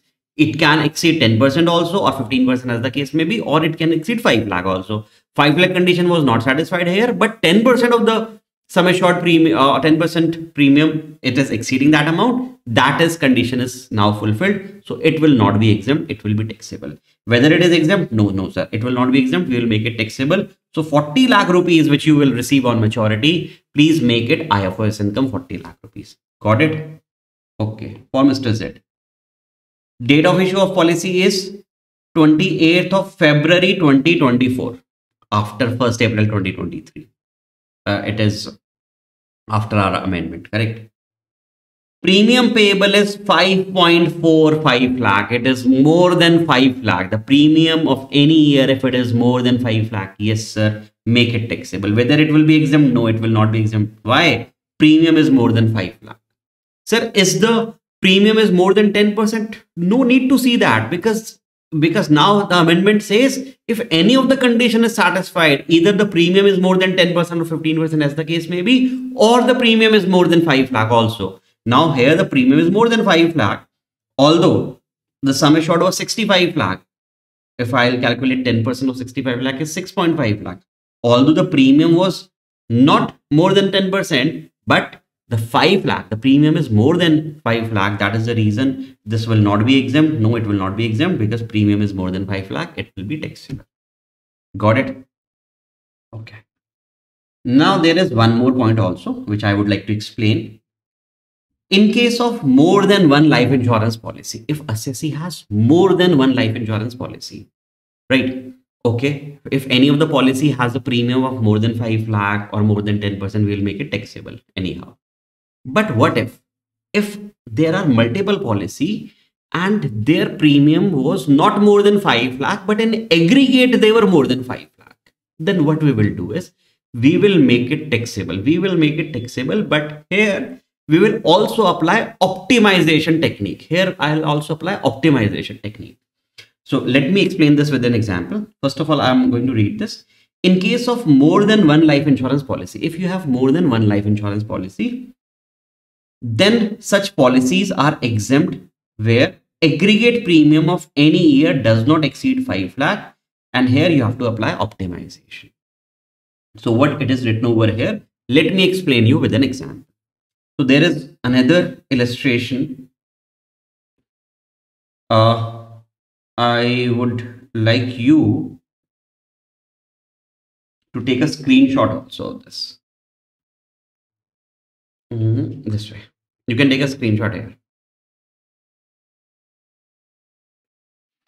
Okay. Taken? Okay. See. Determine whether the exemption is available under section 1010D for multiple policies purchased after 1st April 2023 by Suresh in the following scenario. Here the assessee is Suresh and he has multiple policies. Policy 1, 2, 3, 4, 5, 6. He has 7 policies and these all policies are taken on or after 1st April 2023. That is, they are under amendment. Okay. Okay. Premium payable every year. Premium payable every year for policy 1, 6 lakh. No doubt, make it taxable. Why? Sir, premium is more than 5 lakh. We will make it taxable. So what will make it taxable? 50 lakh rupees. Sum assured which you will receive, it will be taxable. Whether it is exempt? No, sir, it will not be exempt. Why? The premium is more than 5 lakh. So it will be taxable. Correct? Because the premium is more than 5 lakh. Policy number 2. Premium is 2.2 lakh, not more than 5 lakh. Let's check 10%. The sum assured is 18 lakh. So 18 lakh, 10% is 1.8 lakh. Premium is more than 10%. In that way, second, one of the condition is getting satisfied. The premium is more than 10% or 15% as the case may be. If it is not given anything about disability, then we will take it 10%. So the premium is more than 10%. That is the reason it will it be exempt? No, it will not be exempt. Why?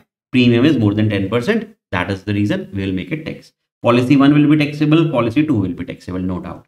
Let me see policy number 3. Policy number 3 has a premium of 0.7 lakh. That is 70,000 rupees. Okay. And the sum assured is 4 lakh. More than 10%. Why? 4 lakh 10% is 40,000 and you are paying 70,000. This 4 lakh also will be taxable. Will it be exempt? The answer is no, it will not be exempt. Why?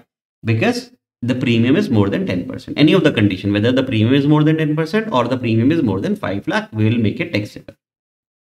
Policy, I can write it here that policy 1 would be taxable, policy 2 would be taxable, policy 3 would be taxable. Okay. Policy number 4. The policy amount is 1.1 lakh. Sir, not more than 5 lakh. Okay. And the sum assured is 12 lakh. 12 lakh into 10% is 1.2 lakh. The premium is also not exceeding 10%. Okay. So this could be exempt. This could be exempt. Right. Neither the premium is more than 5 lakh nor the premium is more than 10% of the sum assured. Let me check for policy number 5. Premium is not more than 5 lakh, 80,000. 10 lakh is the sum assured. 10 lakh, 10% is 1 lakh. Premium is also not more than 10%. exempt. Policy 6, 1.2 lakh, less than 5 lakh. Sum assured is 15 lakh. 15 lakh is 1.5. It is less than that. Also, it will be exempt. Policy 7, 2 lakh, less than 5 lakh. 25 lakh is the sum assured. 2.5, less than that. It will be exempt. Okay. So there is no doubt about these three policies. These three policies would be taxable. But what about these 4, 5, 6, and 7? These are multiple policies where the annual premium is not more than 5 lakh. But here what we will see is we will exempt those policies where the aggregate is not more than 5 lakh. But if we'll aggregate the premium, tell me if I'll add all these things. Where is my calculator? Give me a moment, guys.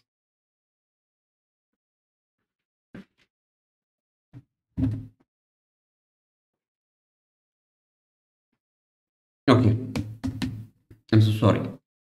So please add these policies. 1.1, 0.8, 1.2, 2 lakh. 1.1 plus 0.8 plus 1.2 plus 2.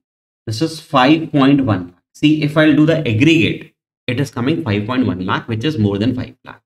So should I make all these 4 policies taxable? No.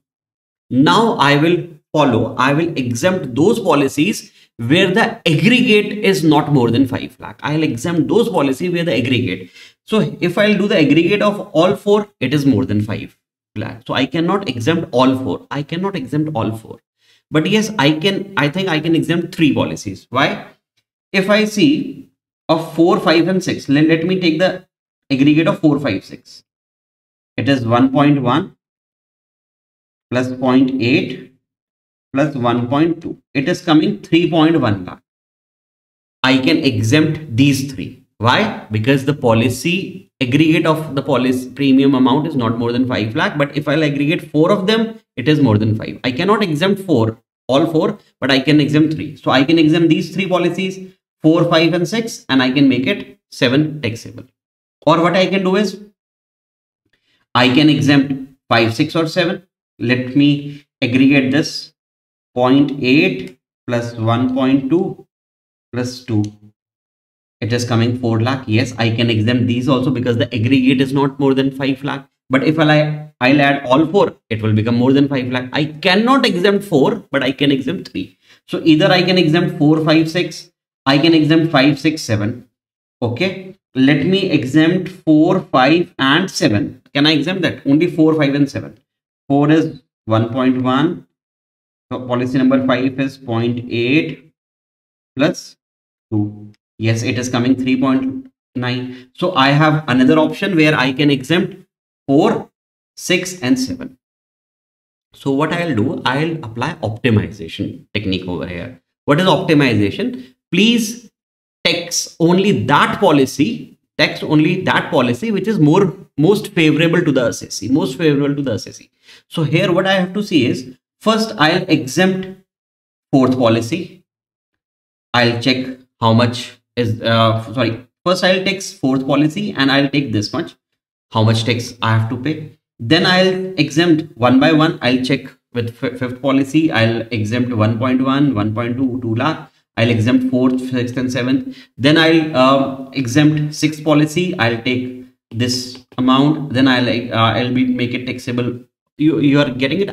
What I'll do is I'll keep on checking that which option is giving me the best scenario.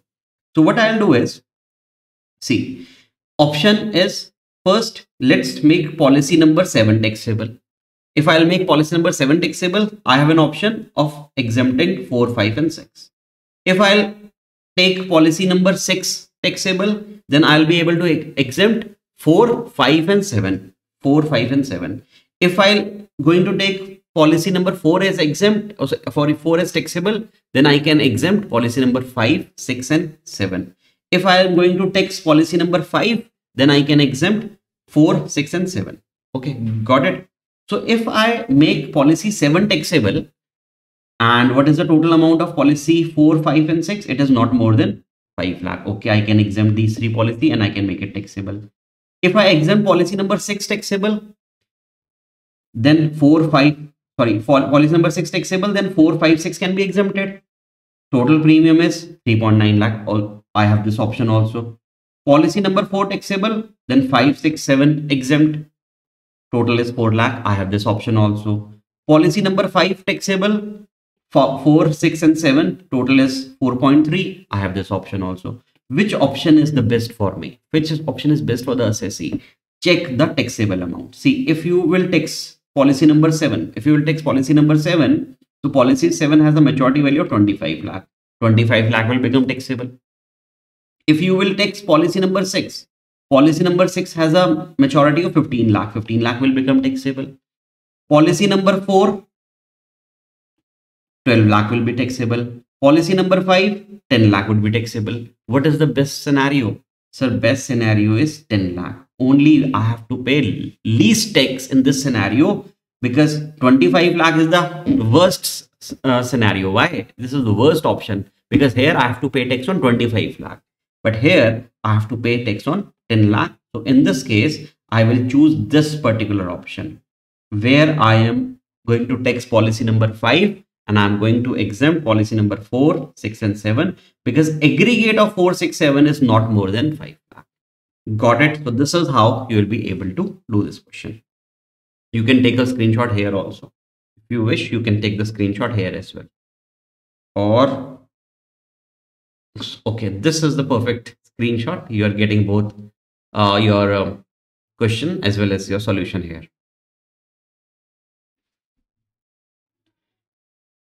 See, coming back. So this was written over here. In case of more than one life insurance policy other than ULIP.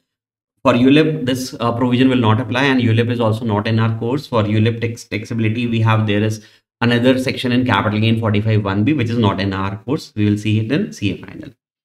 So in case of more than one life insurance policy, then such policies are exempt where aggregate premium of any year does not exceed 5 lakh. So we have seen the aggregate premium was not exceeding 5 lakh and we have made only one policy taxable. In our case, it was policy 5, I believe. Right? Apply optimization and now you know how to apply optimization also. Now the question is, how much amount is taxable from such insurance policy? This is also important. How much amount is taxable? We understand the amount which we receive on maturity becomes taxable. The amount which we receive on maturity. And what amount we receive on maturity? Sum assured. Plus sometimes bonus also. This life insurance policy, the business of life insurance policy is such that they give an option to the assessee, to that person who has taken the policy, to their customer. They say that if you pay your premium, all your premium on time, if you pay your premium timely, then we will give you extra bonus on maturity. So whatever the amount which you receive on maturity, sum assured obviously you will receive, plus you might receive bonus also. So whatever the amount which you receive at the time of maturity, it will be taxable. Plus, you can also deduct the amount because this is the amount which you have received on maturity, it is taxable. But you have also paid premium, right? You have also paid premium on the life of this policy. You are paying premium. So can you subtract the premium amount? The answer is yes, you can subtract that also. So the amount which you have received on maturity, that is your income, but you are paying premium also. So that premium should be allowed as deduction from this amount, right? Because that was your expenses which are happening. So you can deduct those expenses also. The sum which you are paid as premium, you can deduct, provided you must not have claimed any deductions on such premium. If you have claimed any deduction earlier, then we are not going to deduct it further, right? So you can subtract only those premium. You can subtract only those premium where deduction was not taken earlier. So generally we take deductions under ATC. That is the reason I was saying that the sum assured will become taxable, plus if you have received bonus also, it will become taxable. But yes, you can deduct premium amount also, provided no deduction has been claimed in any earlier previous years. Correct? So it says, so whatever the sum amount which you have received on maturity, including bonus, will become your income. Can you deduct the premium paid during the tenure of such policy which you are paying premium? Can you deduct that premium also? The answer is yes, and the answer can also be no. How? So if only such premium is allowed to be deducted, only you can deduct that premium where you have not taken any deduction in any earlier year. Because if you have taken deduction also earlier, And now also if you are deducting, so it will amount to double deduction. We are not going to give you, I'm so sorry, we are not going to give you double benefits. So in this case, only such premium is allowed to be deducted which is not claimed as reduction in earlier previous years under any provisions of this Income Tax Act. Correct? Okay. So this was about life insurance policy. Some few more points are there. Amount received on death of the person is always exempt. See, I have said to you that there is an amendment now that if the premium was more than 10% or if the premium is more than 5 lakh, then it will be taxable, right?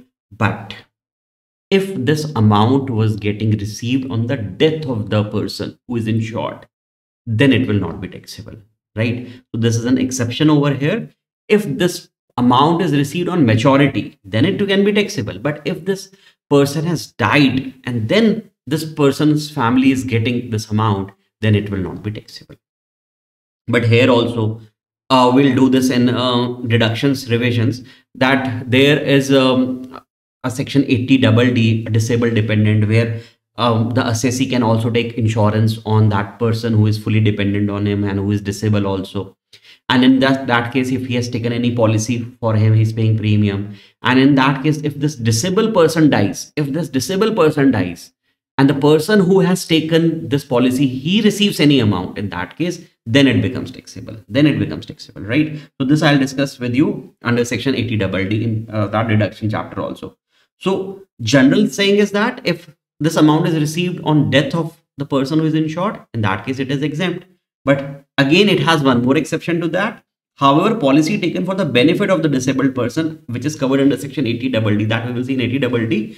So that at this point, I'll also it's also mentioned in 80DD that if that person dies, that disabled person dies, and the person who has taken this policy receives any amount, then it becomes taxable. The scheme and insurance policy, you understand, whenever you receive amount under scheme and insurance policy, it becomes taxable. If it is this amount is received by the employee, it becomes their salary income. If they are received by the employer, the business, and it becomes their PGBP income. We have seen in PGBP also. And if the scheme and insurance policy is given to other person or to the family of that person, of the employee, it becomes their IFOS income. That we know. Taxability of ULIP is governed under section 45(1)(b). That is not in our syllabus. That we'll see in CA final level. I've written it also over there. Okay, so this was about section 56(2).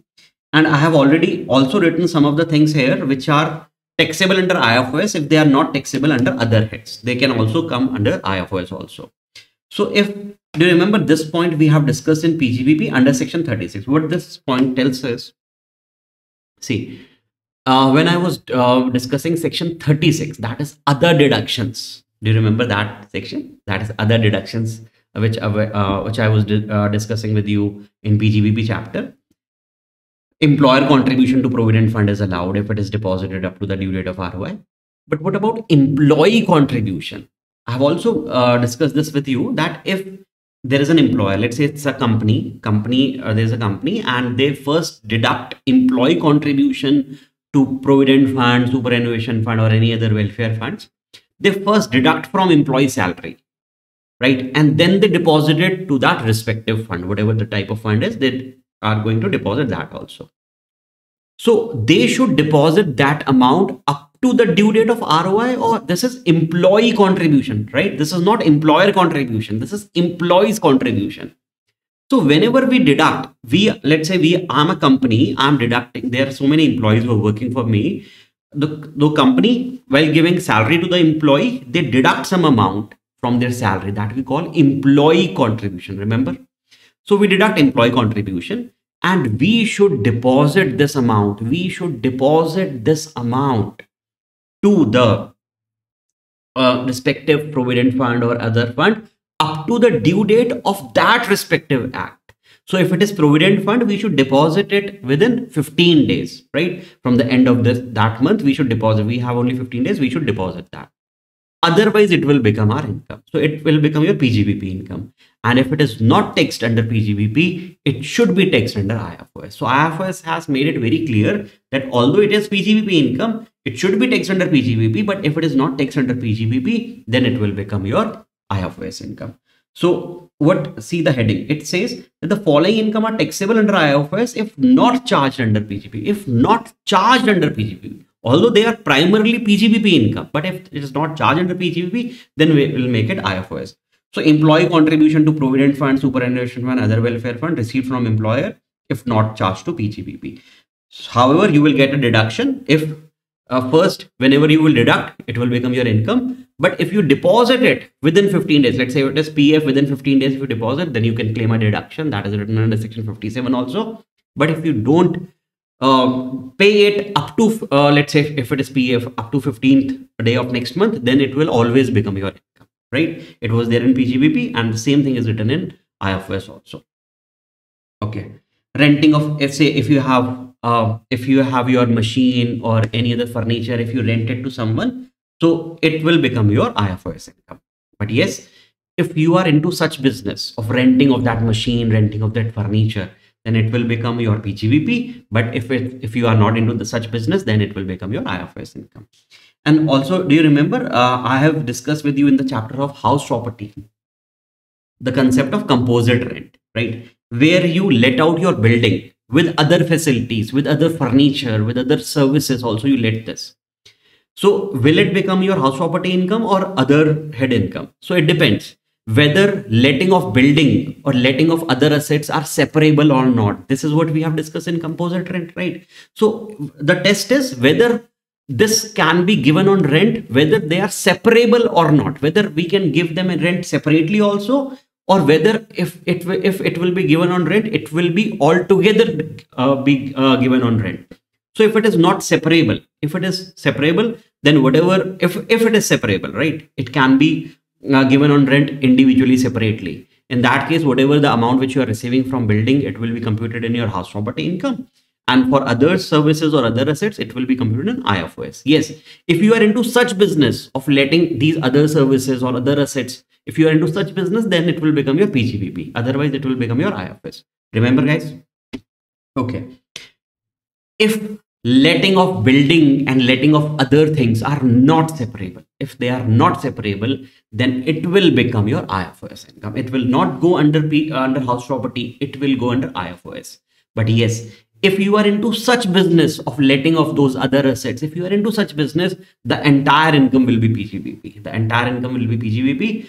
Otherwise, if you are not into such kind of business, the entire income will be IFRS, not house property. This I have already discussed in composite rent under house property, and now also I have discussed it.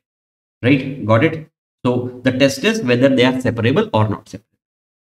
Interest income, generally interest income is debenture interest, bonds interest, or bank interest if the interest becomes your IFRS income. But yes, if you are into such business, money lending business, if you are into money lending business, of course, it will become your PGBP. But if you are not into such business, it will become your IFRS income. So key points regarding interest income, you understand? Interest income is charged under IFRS if it is not in the nature of PGBP. If you are into money lending business, then it will be your PGBP income. Second thing which you should know, if you have a post office saving account, if you have a saving account in post office, then whatever interest income which you will get, that will become your IFRS income. But yes, there is a deduction which is available over here. 3,500 rupees is the deduction which is available. But if this post office is a joint account, then 7,000 deduction is available. So you should know about this also. So if you have a income from post office, let's say 20,000 rupees is the income which you have received, please deduct 3,500 and only 16,500 will become your IFRS income. Correct? If it is a joint account, then you can deduct 7,000 rupees. Then in that case, 13,000 would be your income. Right? And yes, if the person is following that, I'll discuss in chapter 6, say deductions also. If the person is following optional tax regime, then there is a deduction of 80 TTA, TTB and all that I'll discuss with you in chapter 6. But yes, this 80 TTA, TTB is not available in default regime. That we'll discuss in deduction. Okay. Got it? C point. Interest on following bonds are exempt. So generally, if you are earning interest on bonds, please make it taxable. But yes, there are certain bonds where income is exempt. Which kind of bond? Generally, these are issued by government. Bonds issued by local authority, if they are bonds which are issued by local authority, bonds issued by state pooled finance entity, or gold deposit bond 1999, deposit certificate issued under gold monetization scheme 2015. So just read these things twice or thrice. So these bonds interest, if you are getting interest of these bonds, I'm again repeating, local authority bonds, state pooled finance entity, gold deposit bonds 1999, or gold monetization schemes. If you receive interest on such kind of bonds, it is exempt, right? Interest on non-resident external account, NRE account, not so important, not very important, but yes, it was once asked in the exam also. That is the reason I have mentioned here as well. So if you receive interest on non-resident external account, they are commonly known as NRE. NRE, speak with me. Non-resident external account. These are the account which can be opened in banks. Indian banks can open these accounts. SBI, PNB, they can open this account. And these accounts are open for mainly non-residents. They are opened by non-residents. So non-resident can deposit some amount in these accounts. So they have to take RBI permission and all. So person must be resident outside India. It is for non-resident as per FEMA, and permitted by RBI to maintain such account. So if a non-resident is earning interest income on such account, please remember, if this person is earning interest income on NRE account, so this interest is also exempt. This income is also exempt. Got it? Not very important, but please keep it at the back of your mind. Okay, there is a concept which is known as bond washing transactions. This, I believe that you must know what is bond washing transactions. Because most of the people would like to evade their taxes. They don't want to pay the taxes. So what they does is, let's say a person is holding some bonds or debentures, and he's about to receive interest on it. He's about to receive within 1 week, within 2 weeks or so, he's about to receive interest on it. So what he used to do is, he used to transfer these bonds or debentures temporary to some other person for the time being. Temporary, he used to transfer it for the time being. And once the interest is declared by the company, then after the interest is declared, the interest is received, he used to take it back. So this is called bond washing transaction. So if someone, assessing officer found that someone is indulging into such kind of practice, then also he'll make it taxable in the person's hand who has transferred, who is trying to evade his taxes. So this is known as bond washing transactions, right? Okay, other IFOS income also. Income from, this is important, subletting. You understand what is subletting? So if there is income from subletting, or you are not the owner. Let's say I have taken someone's property on rent and I subsequently let it to some other person. So the income which I will receive due to this arrangement, that is called subletting, that will be your IFOS income. Why it will not be house property? Because I am not the owner. The person who is owner, if he is getting rent, then it will become his house property. But in this case, if I am not the owner, then this would be my income, subletting income, house property income. MP, MLAs, salary received by MP and MLA. Is it salary income? No, because who pays them salary? Government, and government is not the employer. They are not government servant, right? So salary of MP and MLAs, etc., it is taxable under IFOS. However, if this person is following optional tax regime, then the daily allowance, constituency allowance are also exempt for them. Otherwise, if the person is following default tax regime, that is new tax regime, these are taxable. Daily allowance, constituency allowance are exempt under old scheme, but they are taxable under default scheme. Family pension, you understand? If the employee, ex-employee receives pension, salary. But if their family receives pension, it is exempt. It is, not exempt. It is IFOS income. Yes, but there is a deduction which is available from that. How much it is? 1/3 of such family pension, or 15,000 rupees, whichever is lower. Now there is an amendment here as well. I'll tell you later also. There is an amendment here as well. Previously, this deduction was only allowed under optional scheme. But now it is under both the scheme. Now family pension deduction of 1/3 of pension of 15,000 is available in both the regimes, right? Whether the assessee is following new regime also, default regime also, that deduction is available. I'll tell you in section 57.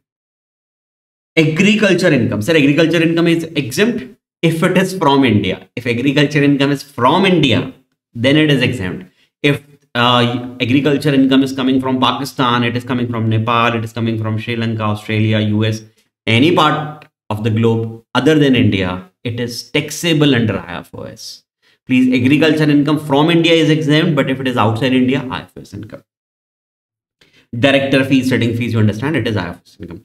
If director is getting salary, as a salary, if he's working full time, then it will become their salary income. Otherwise, for other directors, for non-executive directors, part-time directors remuneration is taxable under IFOS.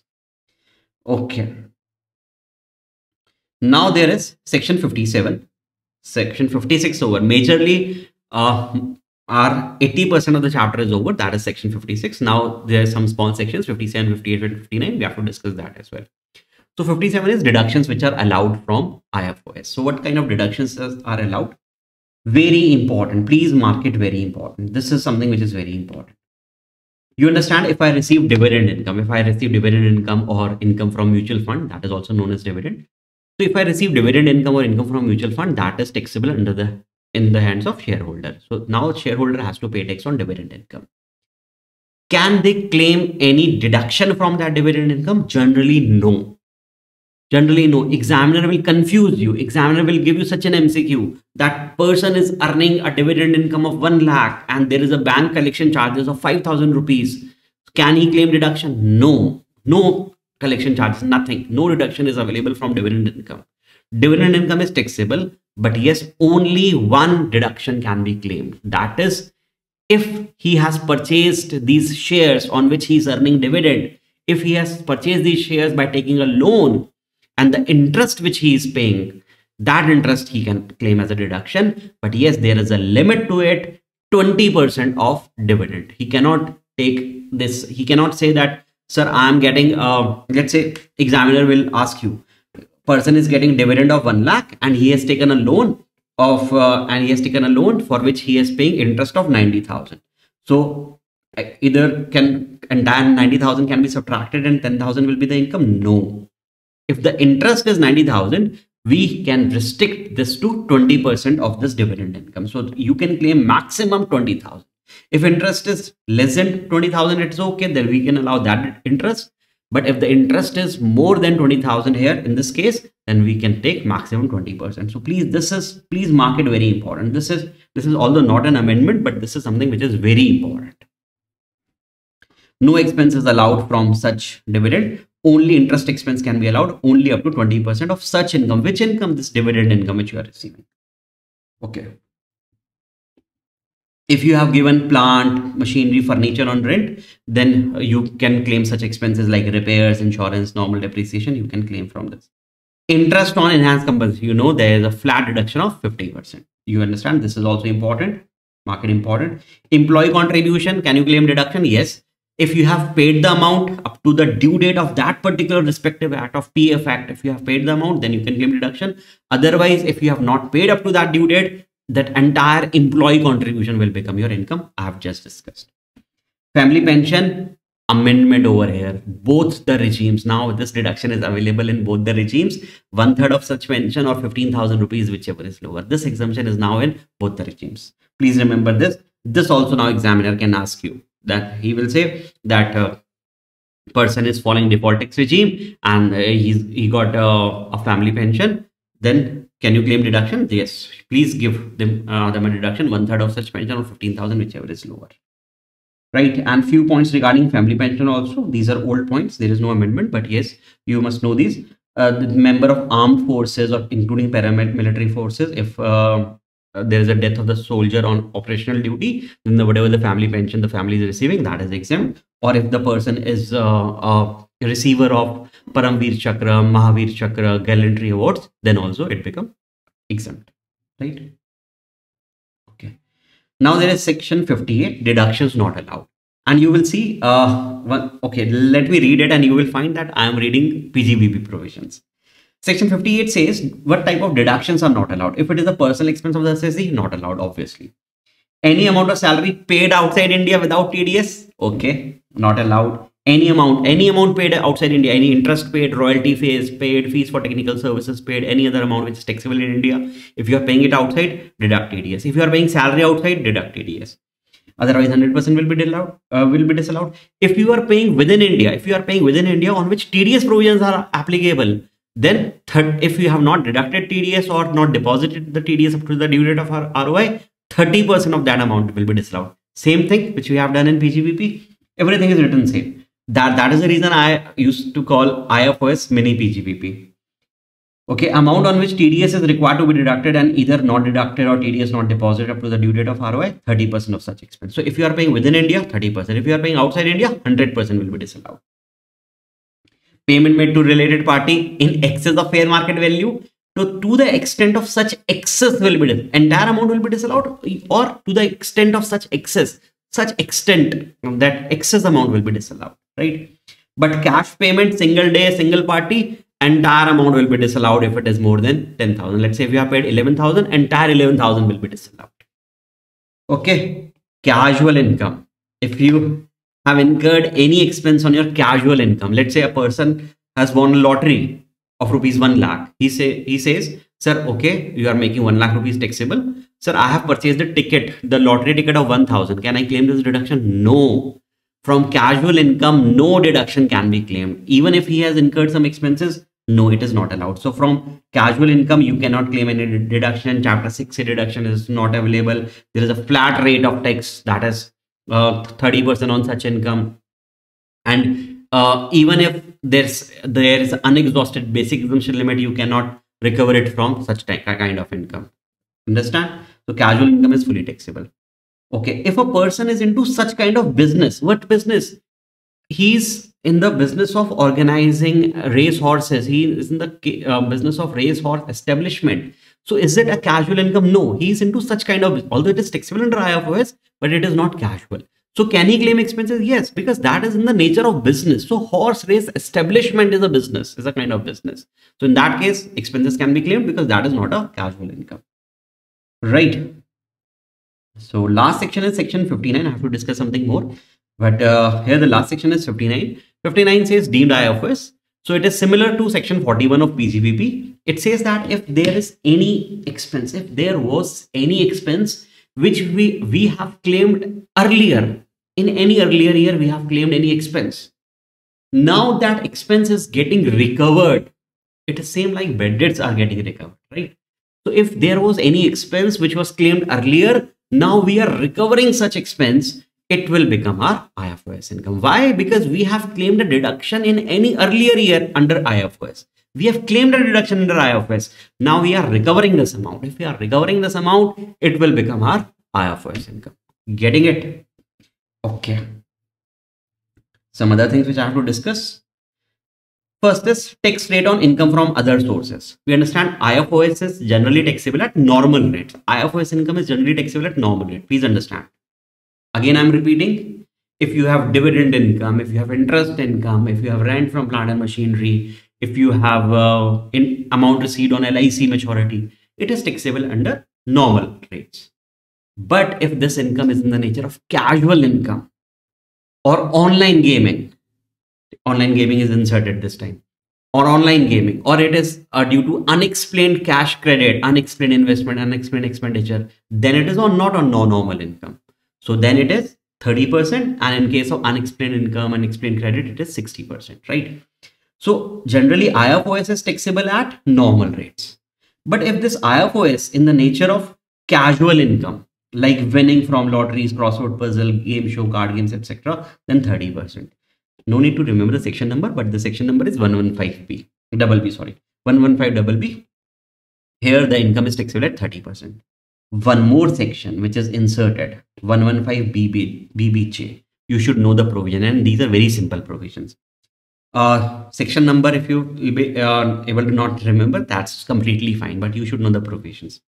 So there is a new section which is inserted by this Finance Act 115 BBJ. It says net winning from online games. Net winning from online games. So if you earn income from online gaming, then also 30% is taxable. And it says net winning. What is this net winning? Okay, I'll tell you.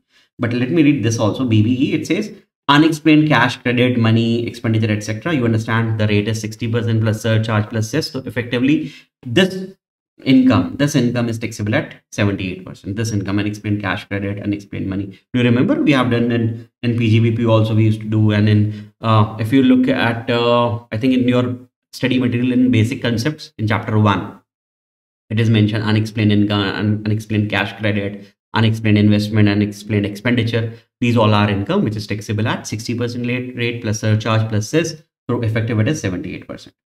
But right now the important thing is this net winning from online games. Let me explain this to you as well. Let's say, and this is something which is very easy. You'll be able to understand in a single go. Let's say there is an online gaming app. Let's say there is Dream 11, right? So there is an app called Dream 11, and you download this app in your phone and you start it. This is just for an example. Please don't do this. So it is a sort of gambling. Okay. So no one. If the chances of winning are very, very less, right? So it is a kind of gambling. It is just sort of example say. So let's say you download an app Dream 11 and you start playing this game and you load your wallet. You load your wallet. There is a wallet. You deposit amount. Let's say rupees 10,000 in this wallet. So 10,000 is your income? No. So this is the amount which we have deposited. 10,000 you deposit. And let's say you play it for a day or for a 1 week or 1 month. And after 1 month, now your balance of wallet is, let's say rupees 1 lakh. And you withdraw this amount, this entire 1 lakh. Tell me how much is the net winning? How much is the net winning? And then you withdraw the amount and then you uninstall this app also from your mobile. When you uninstall it, you say, I'm not going to play.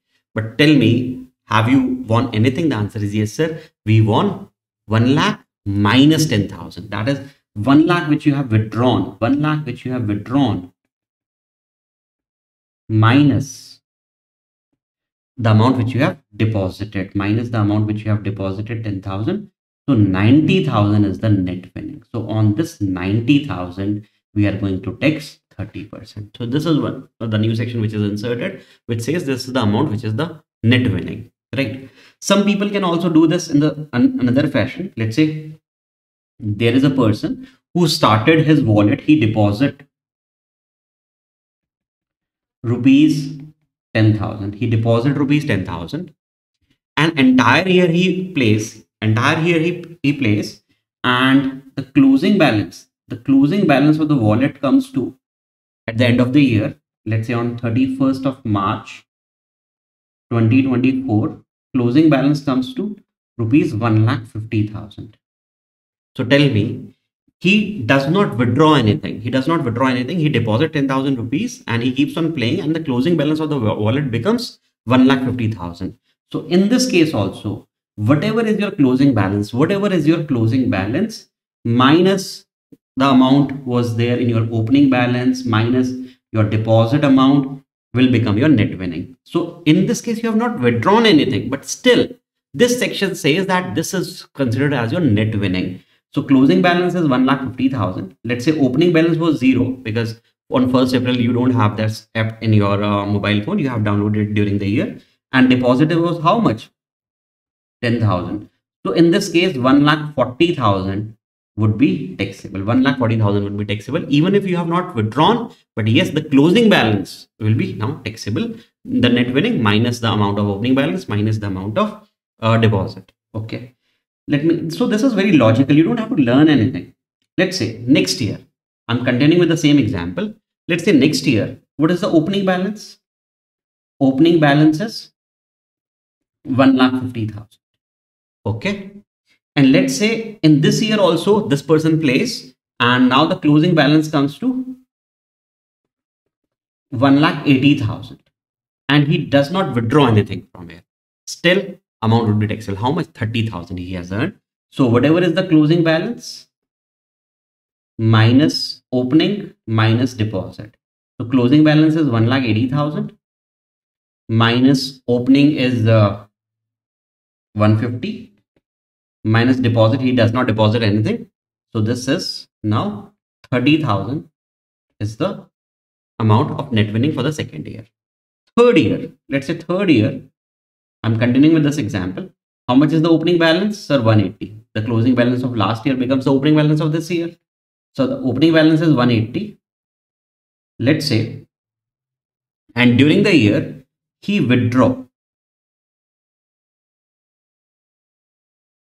rupees 2,10,000 rupees. He withdraws 2,10,000. How come he earns 30,000 more and now he is withdrawing everything and the closing balance is now zero? Closing balance is now zero.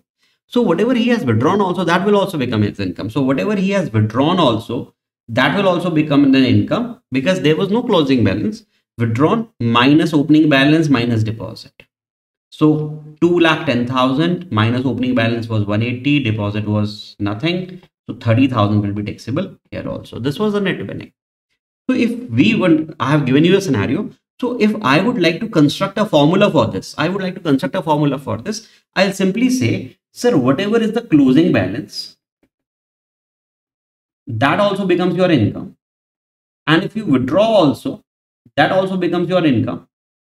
And from it, you have to subtract whatever is your opening balance and whatever amount you have deposited, subtract that. So this is your nothing, but this is your net winning, right? So this is a simple formula which you can make. Whatever is the closing balance plus whatever you withdraw, it becomes your income minus whatever is your, you have subtracted these two things. What you have subtracted? Opening balance and deposit. Whatever you deposit, that is not your income. Whatever is the opening balance, that is not the income because that was already taxed earlier year. Correct. So this is a simple formula which you can build yourself. This is what this section has given us to us. So this formula, do you have to learn this formula? No need. Why? Just apply your logic and you will be able to build this formula yourself. Although it is given by this section that net winning would be A plus D minus B plus C. Why are you into this A, B, C, D? You know what is A. What would be A? The amount of closing balance. D would be the amount of deposit, amount of withdrawn. Minus B, opening balance. C would be your the amount which you have deposited, right? So this is, if you look at it also, A is the amount withdrawn, D is the closing balance, right? The amount which you have withdrawn is your income, closing balance is your income.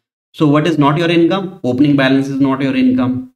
The B is the deposit which you have made, C is the opening balance is not your income. So don't learn this A plus D minus B plus C. Please learn it in this manner. Closing balance plus withdraw minus opening balance plus deposit. If you would like to write it down, please write it. Got it? Okay, I'm changing it. Some of the exempt income. You understand, if a person receives anything due to natural disaster, if there's any earthquake, cyclone, etc., if something is received, then it is not taxable. Educational scholarship. If a student receives educational scholarship from any person, that is also exempt. Your awards, literally scientific or artistic work awards by government are also exempt. And commuted pension. Okay, natural disaster, educational scholarship awards are exempt. Commuted pension. See, some people they do is to protect their retirement. What they do is they take a pension policy from LIC. They when they are of young age, they used to pay annual premium to LIC. Once they reach a retirement age, let's say 60 or 65, once they retire, now LIC used to give them back the amount. It could be monthly amount, it could be lump sum amount. If it is monthly amount which is given by LIC, it becomes taxable. It is uncommuted. But if it is a lump sum amount which LIC or other insurance company gives to us from such pension fund, if it is a lump sum amount, then it is exempt. So it is written over here, commuted pension. If any commuted pension that is lump sum amount received by an individual from a fund set up by LIC of India, if you have taken any LIC policy, and if they give you regular amount monthly, taxable, but if they give you a lump sum amount, that is exempt. Correct. So this was IFOS. Should I discuss this deemed dividend also, or do you know deemed dividend? I should discuss this. Okay, I'll take some time. I'll discuss this also. Taxability of dividend. You understand that dividend are taxable under IFOS, and I have already mentioned under section 56. It was written that if this dividend is in the nature of deemed dividend also, then also it is taxable. Okay, we understand that these are normal dividends, final dividend and interim dividend. What is the chargeability? Final dividend is taxable whenever the dividend is declared. So whenever the company declares so this is normal dividend. This is normal dividend, which we call final dividend, which happens during AGM, right? So whenever the company declares final dividend, it becomes taxable. Whenever they have declared, when you receive it or whenever it was declared, even if it is declared, whenever the final dividend is declared, it becomes taxable, right? Even if we have not received it. So final dividend is taxable on the basis on which it is declared by the company. If it is interim dividend, during the year, if you receive any dividend, that is interim dividend. So it becomes taxable once you receive it. Once you receive it, it becomes taxable. So interim dividend chargeability is that when we received it, or we can say whenever it is made unconditionally available to the member. Member here means shareholder. So whenever we give it to the shareholder, interim dividend is taxable at that particular point of time. So good enough. Final dividend is taxable as and when it is declared. Interim dividend is taxable as and when it is received by the shareholder. Deemed dividend are covered under section 222A, B, C, D and E. Deemed dividend under section 222A, B, C and D, these four will be taxable whenever they are distributed. What are 222A, B, C, D and E? I'll be discussing it right now. And 222E dividend is taxable at the time of payment. Whenever the company pays you, then 222E is taxable. What is 222E? Let us discuss these points. So, understand that deemed dividend is also kind of dividend. So it will be taxable in the hands of shareholder. Shareholder is going to pay tax on it. 222A, 222B, C and D. They are not that important. 222E is much more important. But still, let us discuss each and every part of it. So 222A says that whenever a company declares dividend, they don't declare it directly. What they do is they distribute their assets. They distribute their assets to the shareholder. Without declaring dividend, they are distributing their assets to the shareholder. So that will also be considered as deemed dividend to the extent of accumulated profit. To the extent of accumulated profit, if the company distributes their assets to the shareholder, then also we will say that it is not actual dividend, but it will also be assumed to be a dividend. So whenever company distributes their assets to the shareholder, that shareholder could be equity shareholder, it could be preference shareholders, but please remember to the extent of accumulated profits, then it will become your deemed dividend under section 222. 222B says that if any company issues debentures or debenture certificates to the shareholder, to equity or to preference shareholders, if they issue such kinds of debentures without any consideration, they are issuing it. So why they are giving them debentures without consideration? It is a kind of dividend which they are paying. So if the company has accumulated profits, and they are issuing debentures, debenture certificates, etc. to the shareholders, then also it will be assumed that they are giving dividend to the shareholders. It will be taxable in the hands of shareholder if the company has accumulated profit to the extent of accumulated profits, right? And if their company is issuing bonus shares, can bonus share can also come in this point? The answer is yes, if the bonus shares are given to preference shareholder. Please remember this, that if bonus share, because bonus shares are something which are given to equity shareholders. So if bonus shares are given to preference shareholders, then also will make it taxable as deemed dividend. But remember, to the extent of accumulated profits. 222C I have recently discussed with you in my last lecture of capital gain. I have discussed with you that whenever the company is getting liquidated,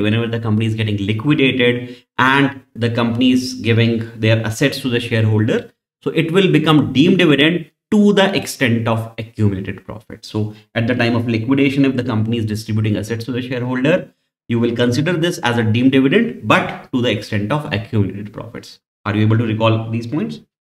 222D is, these are the 222 is whenever the company reduces their share capital. Generally, company reduces their share capital if they are in a loss. But here, company are reducing share capital. Why? Because they would like to give some funds to the shareholders. And how they are doing it? They are saying that we are reducing their capital, but they have accumulated profits. If they have accumulated profits and they are reducing their share capital and they are giving money to the shareholder, then also we will consider this as a deemed dividend, taxable in the hands of shareholder, right?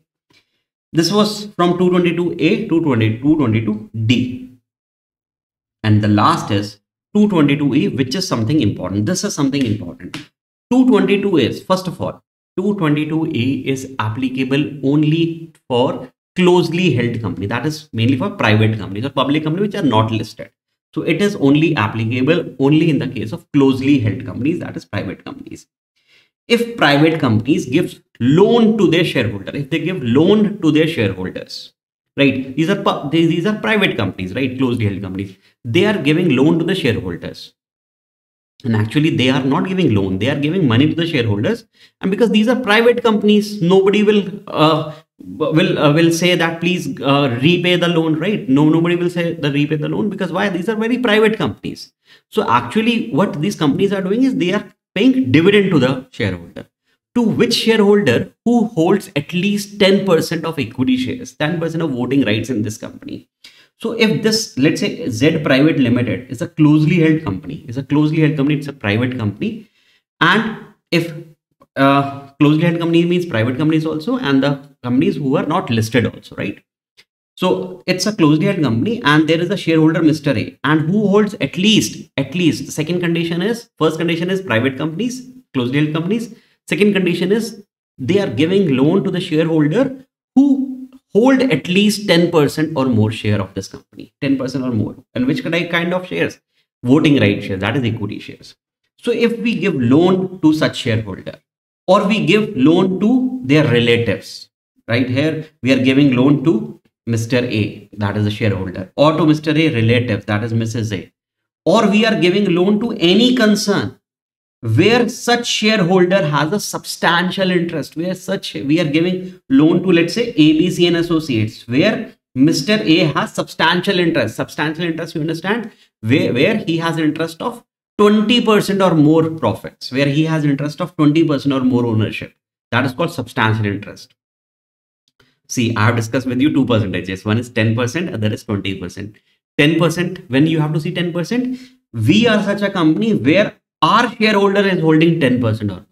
Here you will see 10%. And you are such a company who is giving to such a concern where such shareholder has substantial interest. So in this concern, we have to see 20%, right? 20% or more. Even if it is 20% substantial ownership, if it is more than 20%, obviously it is substantial ownership. So if you are a closely held company, and if you are giving a loan to shareholder or to their relative or to any concern where such shareholder has substantial interest, let's say this is a partnership firm where A has more than 20% of interest over here. So if you give the loan to such a concern also, it will be deemed that is as if you are paying dividend, and it will be taxable in the hands of shareholder. Got it? But yes, if this company is into banking business, then we will say no, then this provision will not apply. So if this company is, the nature of such businesses giving loans, lending the money, then it will be said, then 222E will not apply, right? Or if this is a kind of, we are giving actually loan, actually it is not a loan, but it is a trade advance. He is supplying something and we are giving trade advance to them, then also it will not be considered as dividend. Trade advance is not considered as dividend, right? So this was mainly 222E. This was something important. There are some important points also. Some of the points I have already discussed, and this is not that important point. Okay, let me discuss this point also with you, last point, otherwise only one point will be left, so no need to leave that point also. So it says that once this loan is given to this shareholder, once the loan is given to the shareholders, it will be considered as dividend. And this is taxable under in the name of this person as deemed dividend. So let's say we have given a loan of 2 lakh rupees to him. To the extent of accumulated profit, it will be considered as deemed dividend. So this person has to pay tax. Right? Let's say now Z Private Limited is giving actual dividend to shareholder. Let's say if they are giving actual dividend to shareholder, okay, then also it will be considered as dividend. But let's say now we are giving him actual dividend of 2 lakh. But right now what we are doing is, we are saying, we have given you 2 lakh loan in the past. So now we are adjusting that loan against such dividend. So now, right now we are giving you 2 lakh dividend, but we are adjusting that loan. So what amount we are paying to you? Zero. Now we are adjusting that loan. So should we make this 2 lakh also dividend in the hands of Mr. A? No, because this actual dividend is now getting adjusted with the previous dividend, right? So he will not pay the tax twice. So in this case, if this amount is getting adjusted, then he will not pay the tax twice, right? This point was not although very important for examination, but still it's part of 222E. That is the reason I have discussed this point also. Got it? So this was all about IFOS chapter, and I believe that you have liked this revision series also, and I'm able to, I think it's more than 2 hours now, but we are able to complete this IFOS thoroughly. Thank you so much. Bye and take care.